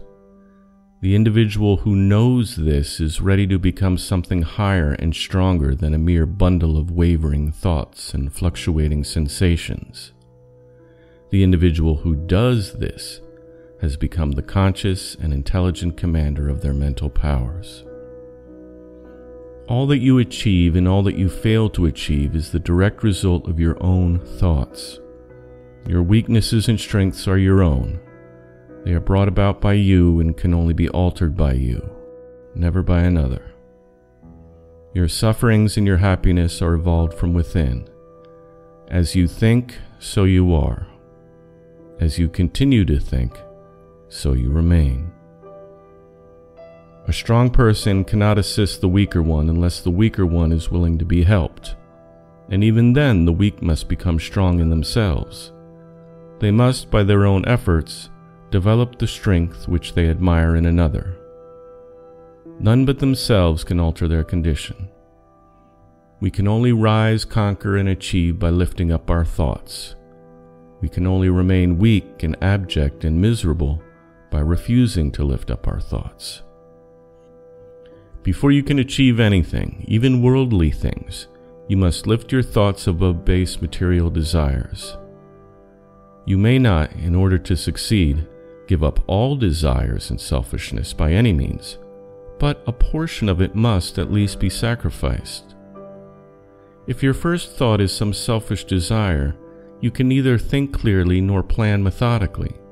You will not be able to find and develop your latent resources, and you will fail in any undertaking. There can be no progress, no achievement without sacrifice. Your worldly success will correspond to the manner in which you have sacrificed your confused, ego-driven desires and fixed your mind on the development of your plans while strengthening resolution and self-reliance. The higher you lift your thoughts, the greater will be your success. The more blessed and enduring will be your achievements. The universe does not favor the greedy, the dishonest, the vicious, although on the mere surface it may sometimes appear that way. Instead, it helps the honest, the magnanimous, the virtuous. All the great teachers of the ages have declared this in varying forms. And to prove and know this truth, you have but to persist in making yourself more and more virtuous by lifting up your thoughts. Intellectual achievements are the results of thoughts dedicated to the search for knowledge, or for the beautiful and true in nature and life. Such achievements may be sometimes connected with vanity and ambition, but they are not the outcome of those characteristics. They are the natural outgrowth of long and arduous effort, and of pure and unselfish thoughts.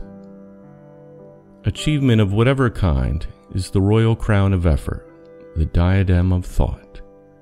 Men and women ascend by the aid of self-control, resolution, and well-directed thoughts. They descend by the aid of indolence, corruption, and confused thoughts. Victories attained by right thoughts can only be maintained by watchfulness. Many give way when success is assured, and rapidly fall back into failure. All achievements, whether in business, intellectual, or the spiritual world, are the result of definitely directed thought and are governed by the same law and are of the same method. The only difference lies in the object of attainment. Those who would accomplish little must sacrifice little. Those who would achieve much must sacrifice much. Those who would attain highly must sacrifice greatly. The dreamers are the saviors of the world. As the visible world is sustained by the invisible, so humanity, through all its trials and tribulations, is nourished by the beautiful visions of its solitary dreamers. Society cannot forget its dreamers. It cannot let their ideals fade and die, for their dreams are the realities which we all shall one day see, know, and live by. Composer, sculptor, painter, poet, prophet, sage, and teacher, these are the makers of the afterworld, the architects of heaven. The world is beautiful because they have lived. Without them, laboring humanity would perish. All those who cherish a beautiful vision, a lofty ideal in their heart, will one day realize it. Beethoven heard symphonies in his mind and then created them.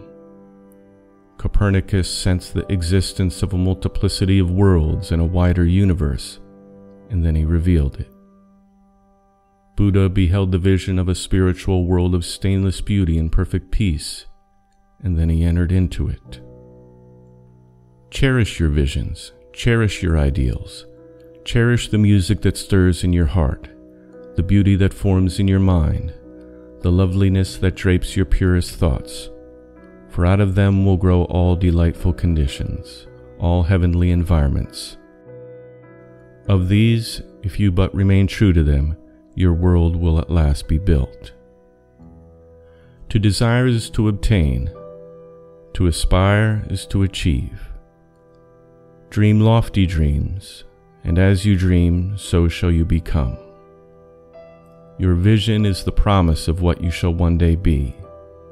Your ideal is the prophecy of what you shall at last unveil. The greatest achievement was at first and for a time a dream. The oak sleeps in the acorn, the bird waits in the egg, and in the highest vision of the soul a waking angel stirs. Dreams are the seedlings of realities. Your circumstances may be difficult, but they shall not long remain so, if you but perceive an ideal and strive to reach it. You cannot travel within and stand still without. You will realize your vision, not the idle wish, of your heart, be it base or beautiful, or a mixture of both. For you will always gravitate toward that which you secretly most love. Into your hands will be placed the exact results of your own thoughts. You will receive that which you earn, no more, no less. Whatever your present environment may be, you will fall, remain, or rise with your thoughts, your vision, your ideal. You will become as small as your controlling desire, as great as your dominant aspiration. The thoughtless, the ignorant, and the indolent, seeing only the apparent effects of things and not the things themselves, talk of luck, of fortune, of chance. They do not see the trials and failures and struggles which the successful have voluntarily encountered in order to gain their experience, have no knowledge of the sacrifices they have made, of the undaunted efforts they have put forth, of the faith they have exercised, that they might overcome the apparently insurmountable and realize the vision of their heart. They do not know the darkness and the heartaches. They only see the light and joy and call it luck. They do not see the long and arduous journey, but only behold the desired goal and call it good fortune. They do not understand the process, but only perceive the result and call it chance. In all human affairs there are efforts and there are results, and the strength of the effort is the measure of the result. There is no such thing as chance. Gifts, powers, material, intellectual, and spiritual possessions are the fruits of effort. They are thoughts completed, goals accomplished, visions realized. The vision that you cherish in your mind, the ideal that you enthrone in your heart, this you will build your life by. This you will become.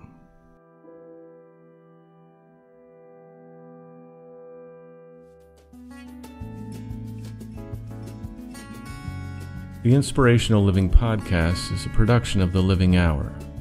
For free transcripts of our podcasts, visit us online at livinghour.org. Today's podcast was sponsored in part by autosuggestion.io. Transform your life in 30 days. Discover the autosuggestion sound method at autosuggestion.io. And by Book of Zen, makers of wearable inspiration and motivational gifts. Visit them online at bookofzen.com. Subscribe to the Inspirational Living podcast by looking us up in the iTunes Store. If you're using an Android phone, download the Stitcher app and you'll find us on there. We deliver new podcasts twice a week, every Tuesday and Thursday. Thanks for joining us. I look forward to talking to you next time.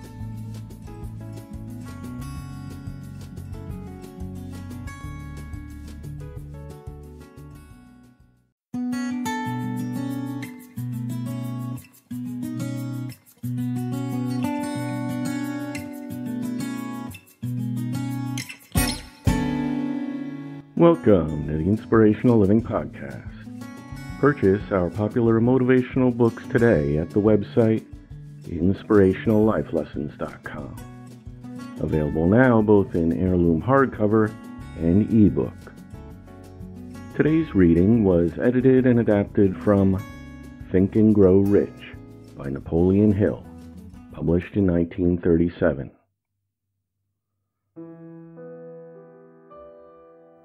Power is essential for success in the accumulation of wealth, in any form. Plans are inert and useless, without sufficient power to translate them into action. Today I will describe the method by which any individual may attain and apply power. Power may be defined as organized and intelligently directed knowledge. Power, as the term is here used, refers to organized effort, sufficient to enable an individual to transmute desire into wealth, whatever that may be. Organized effort is produced through the coordinated effort of two or more people who work together toward a definite end in a spirit of harmony. Power is required for the accumulation of wealth. Power is necessary for the retention of wealth after it has been accumulated. Let us now identify how power may be acquired. If power is, as I've stated, organized knowledge, let us examine the sources of knowledge. Number 1. Infinite intelligence.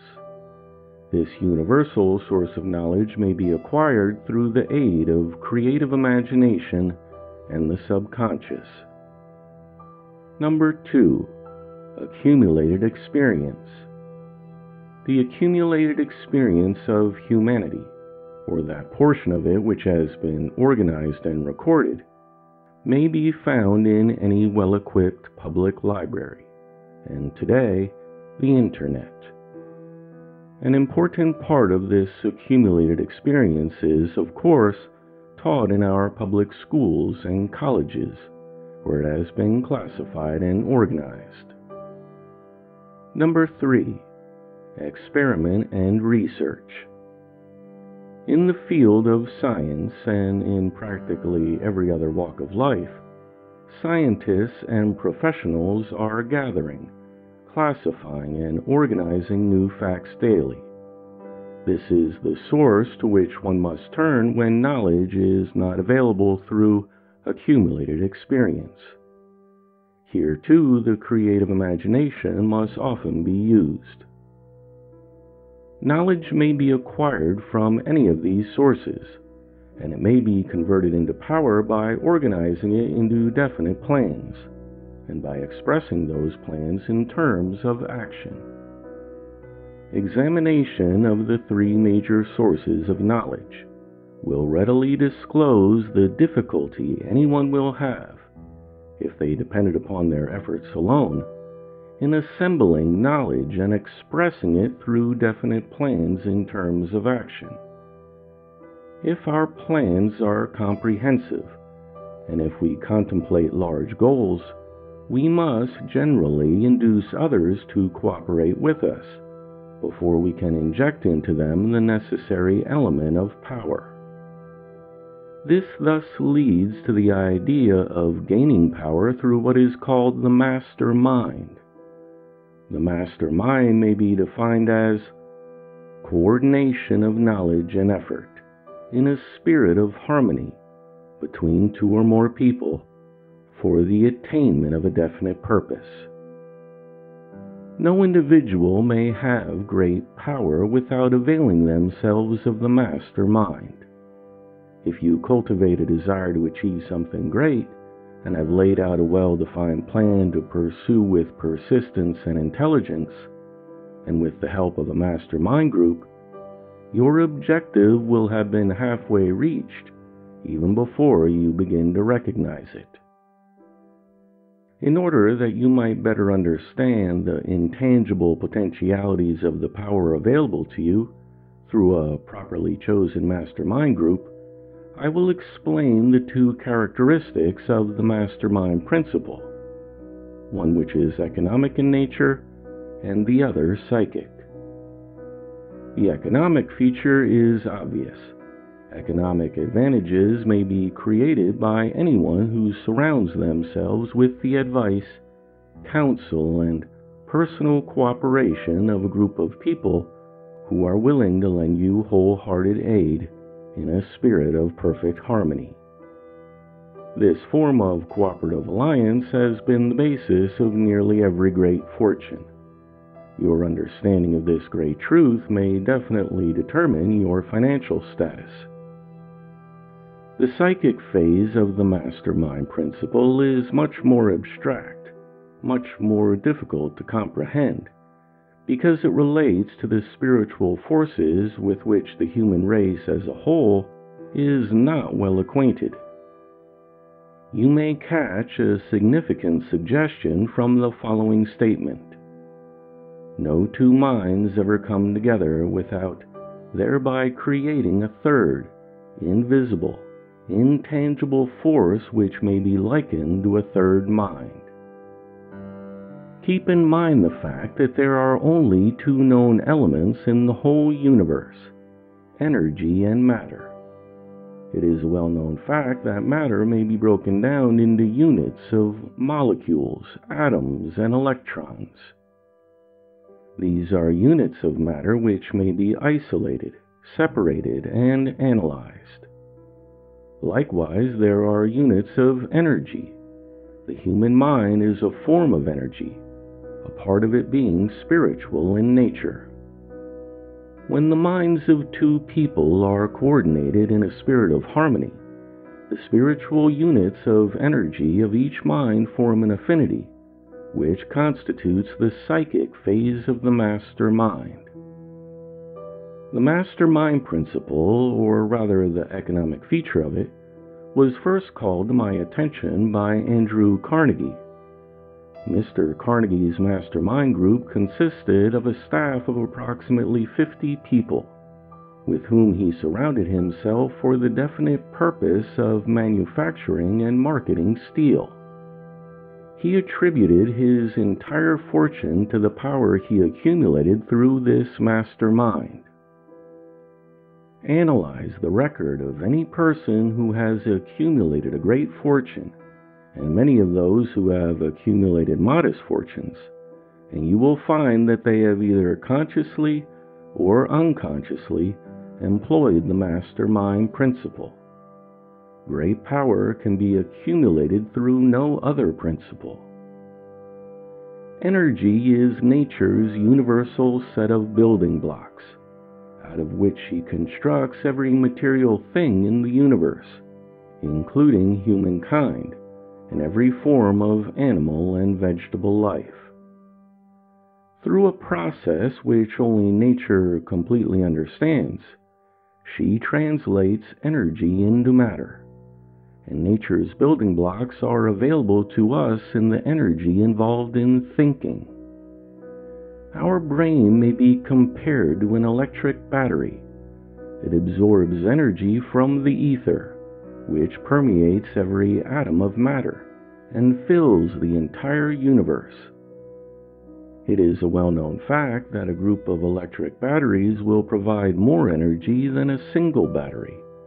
It is also a well-known fact that an individual battery will provide energy in proportion to the number and capacity of the cells it contains. The brain functions in a similar fashion. This accounts for the fact that some brains are more efficient than others, and leads to this following proposition.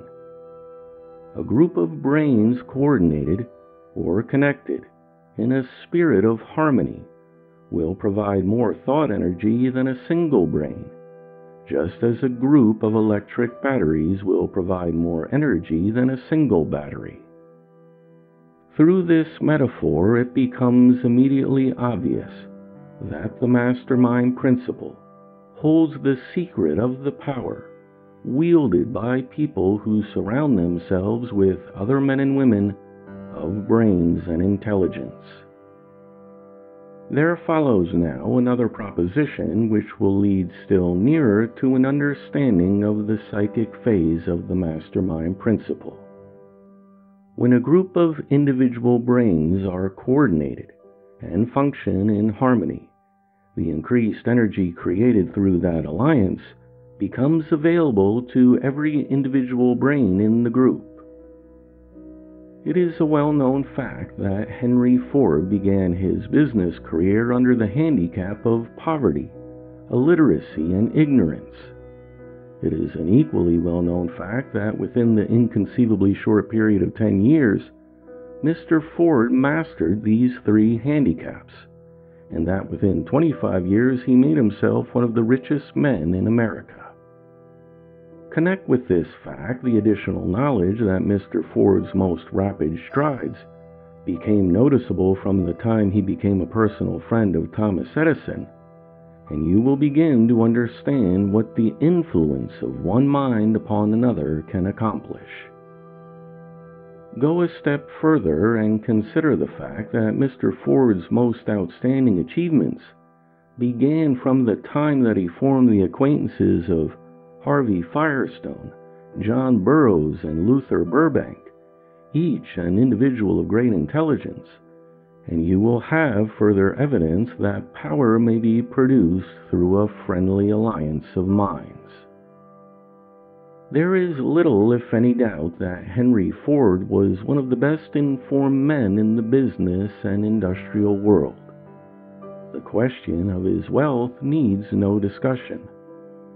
Analyze Mr. Ford's intimate personal friends, some of whom have already been mentioned, and you will be prepared to understand the following statement. People take on the nature and the habits and the power of thought of those with whom they associate in a spirit of sympathy and harmony.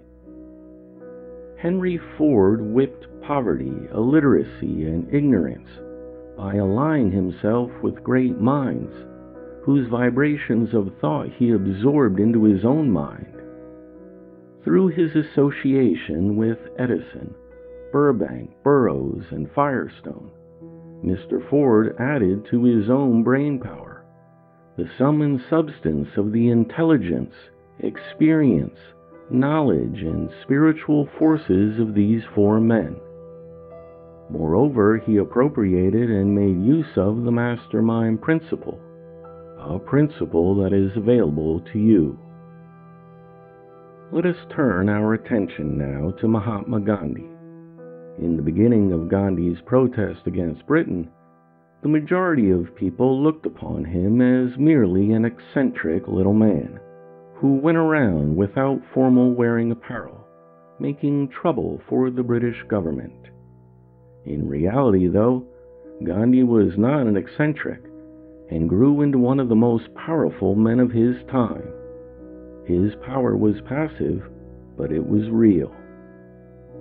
Let us study the method by which Gandhi attained his stupendous power. It may be explained in a few words.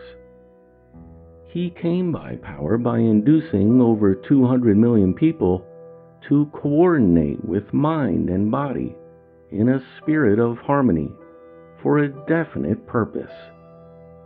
In brief, Gandhi accomplished a miracle, for it is a miracle when 200 million people can be induced, not forced, to cooperate in a spirit of harmony for a limitless time.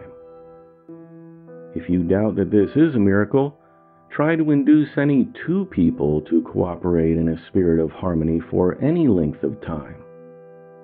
Every person who manages a business knows what a difficult matter it is to get employees to work together in a spirit even remotely resembling harmony.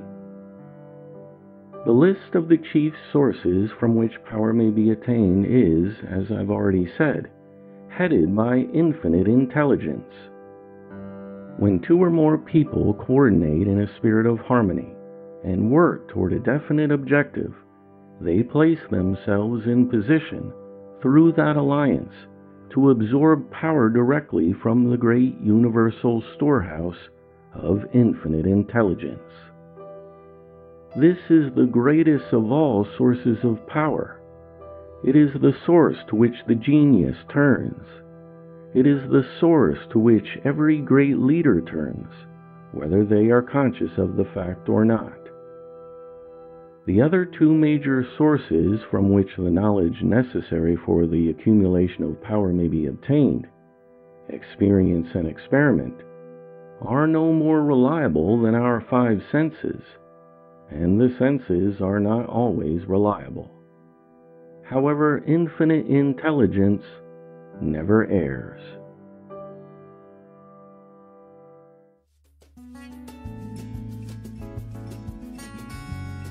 The Inspirational Living podcast is a production of The Living Hour.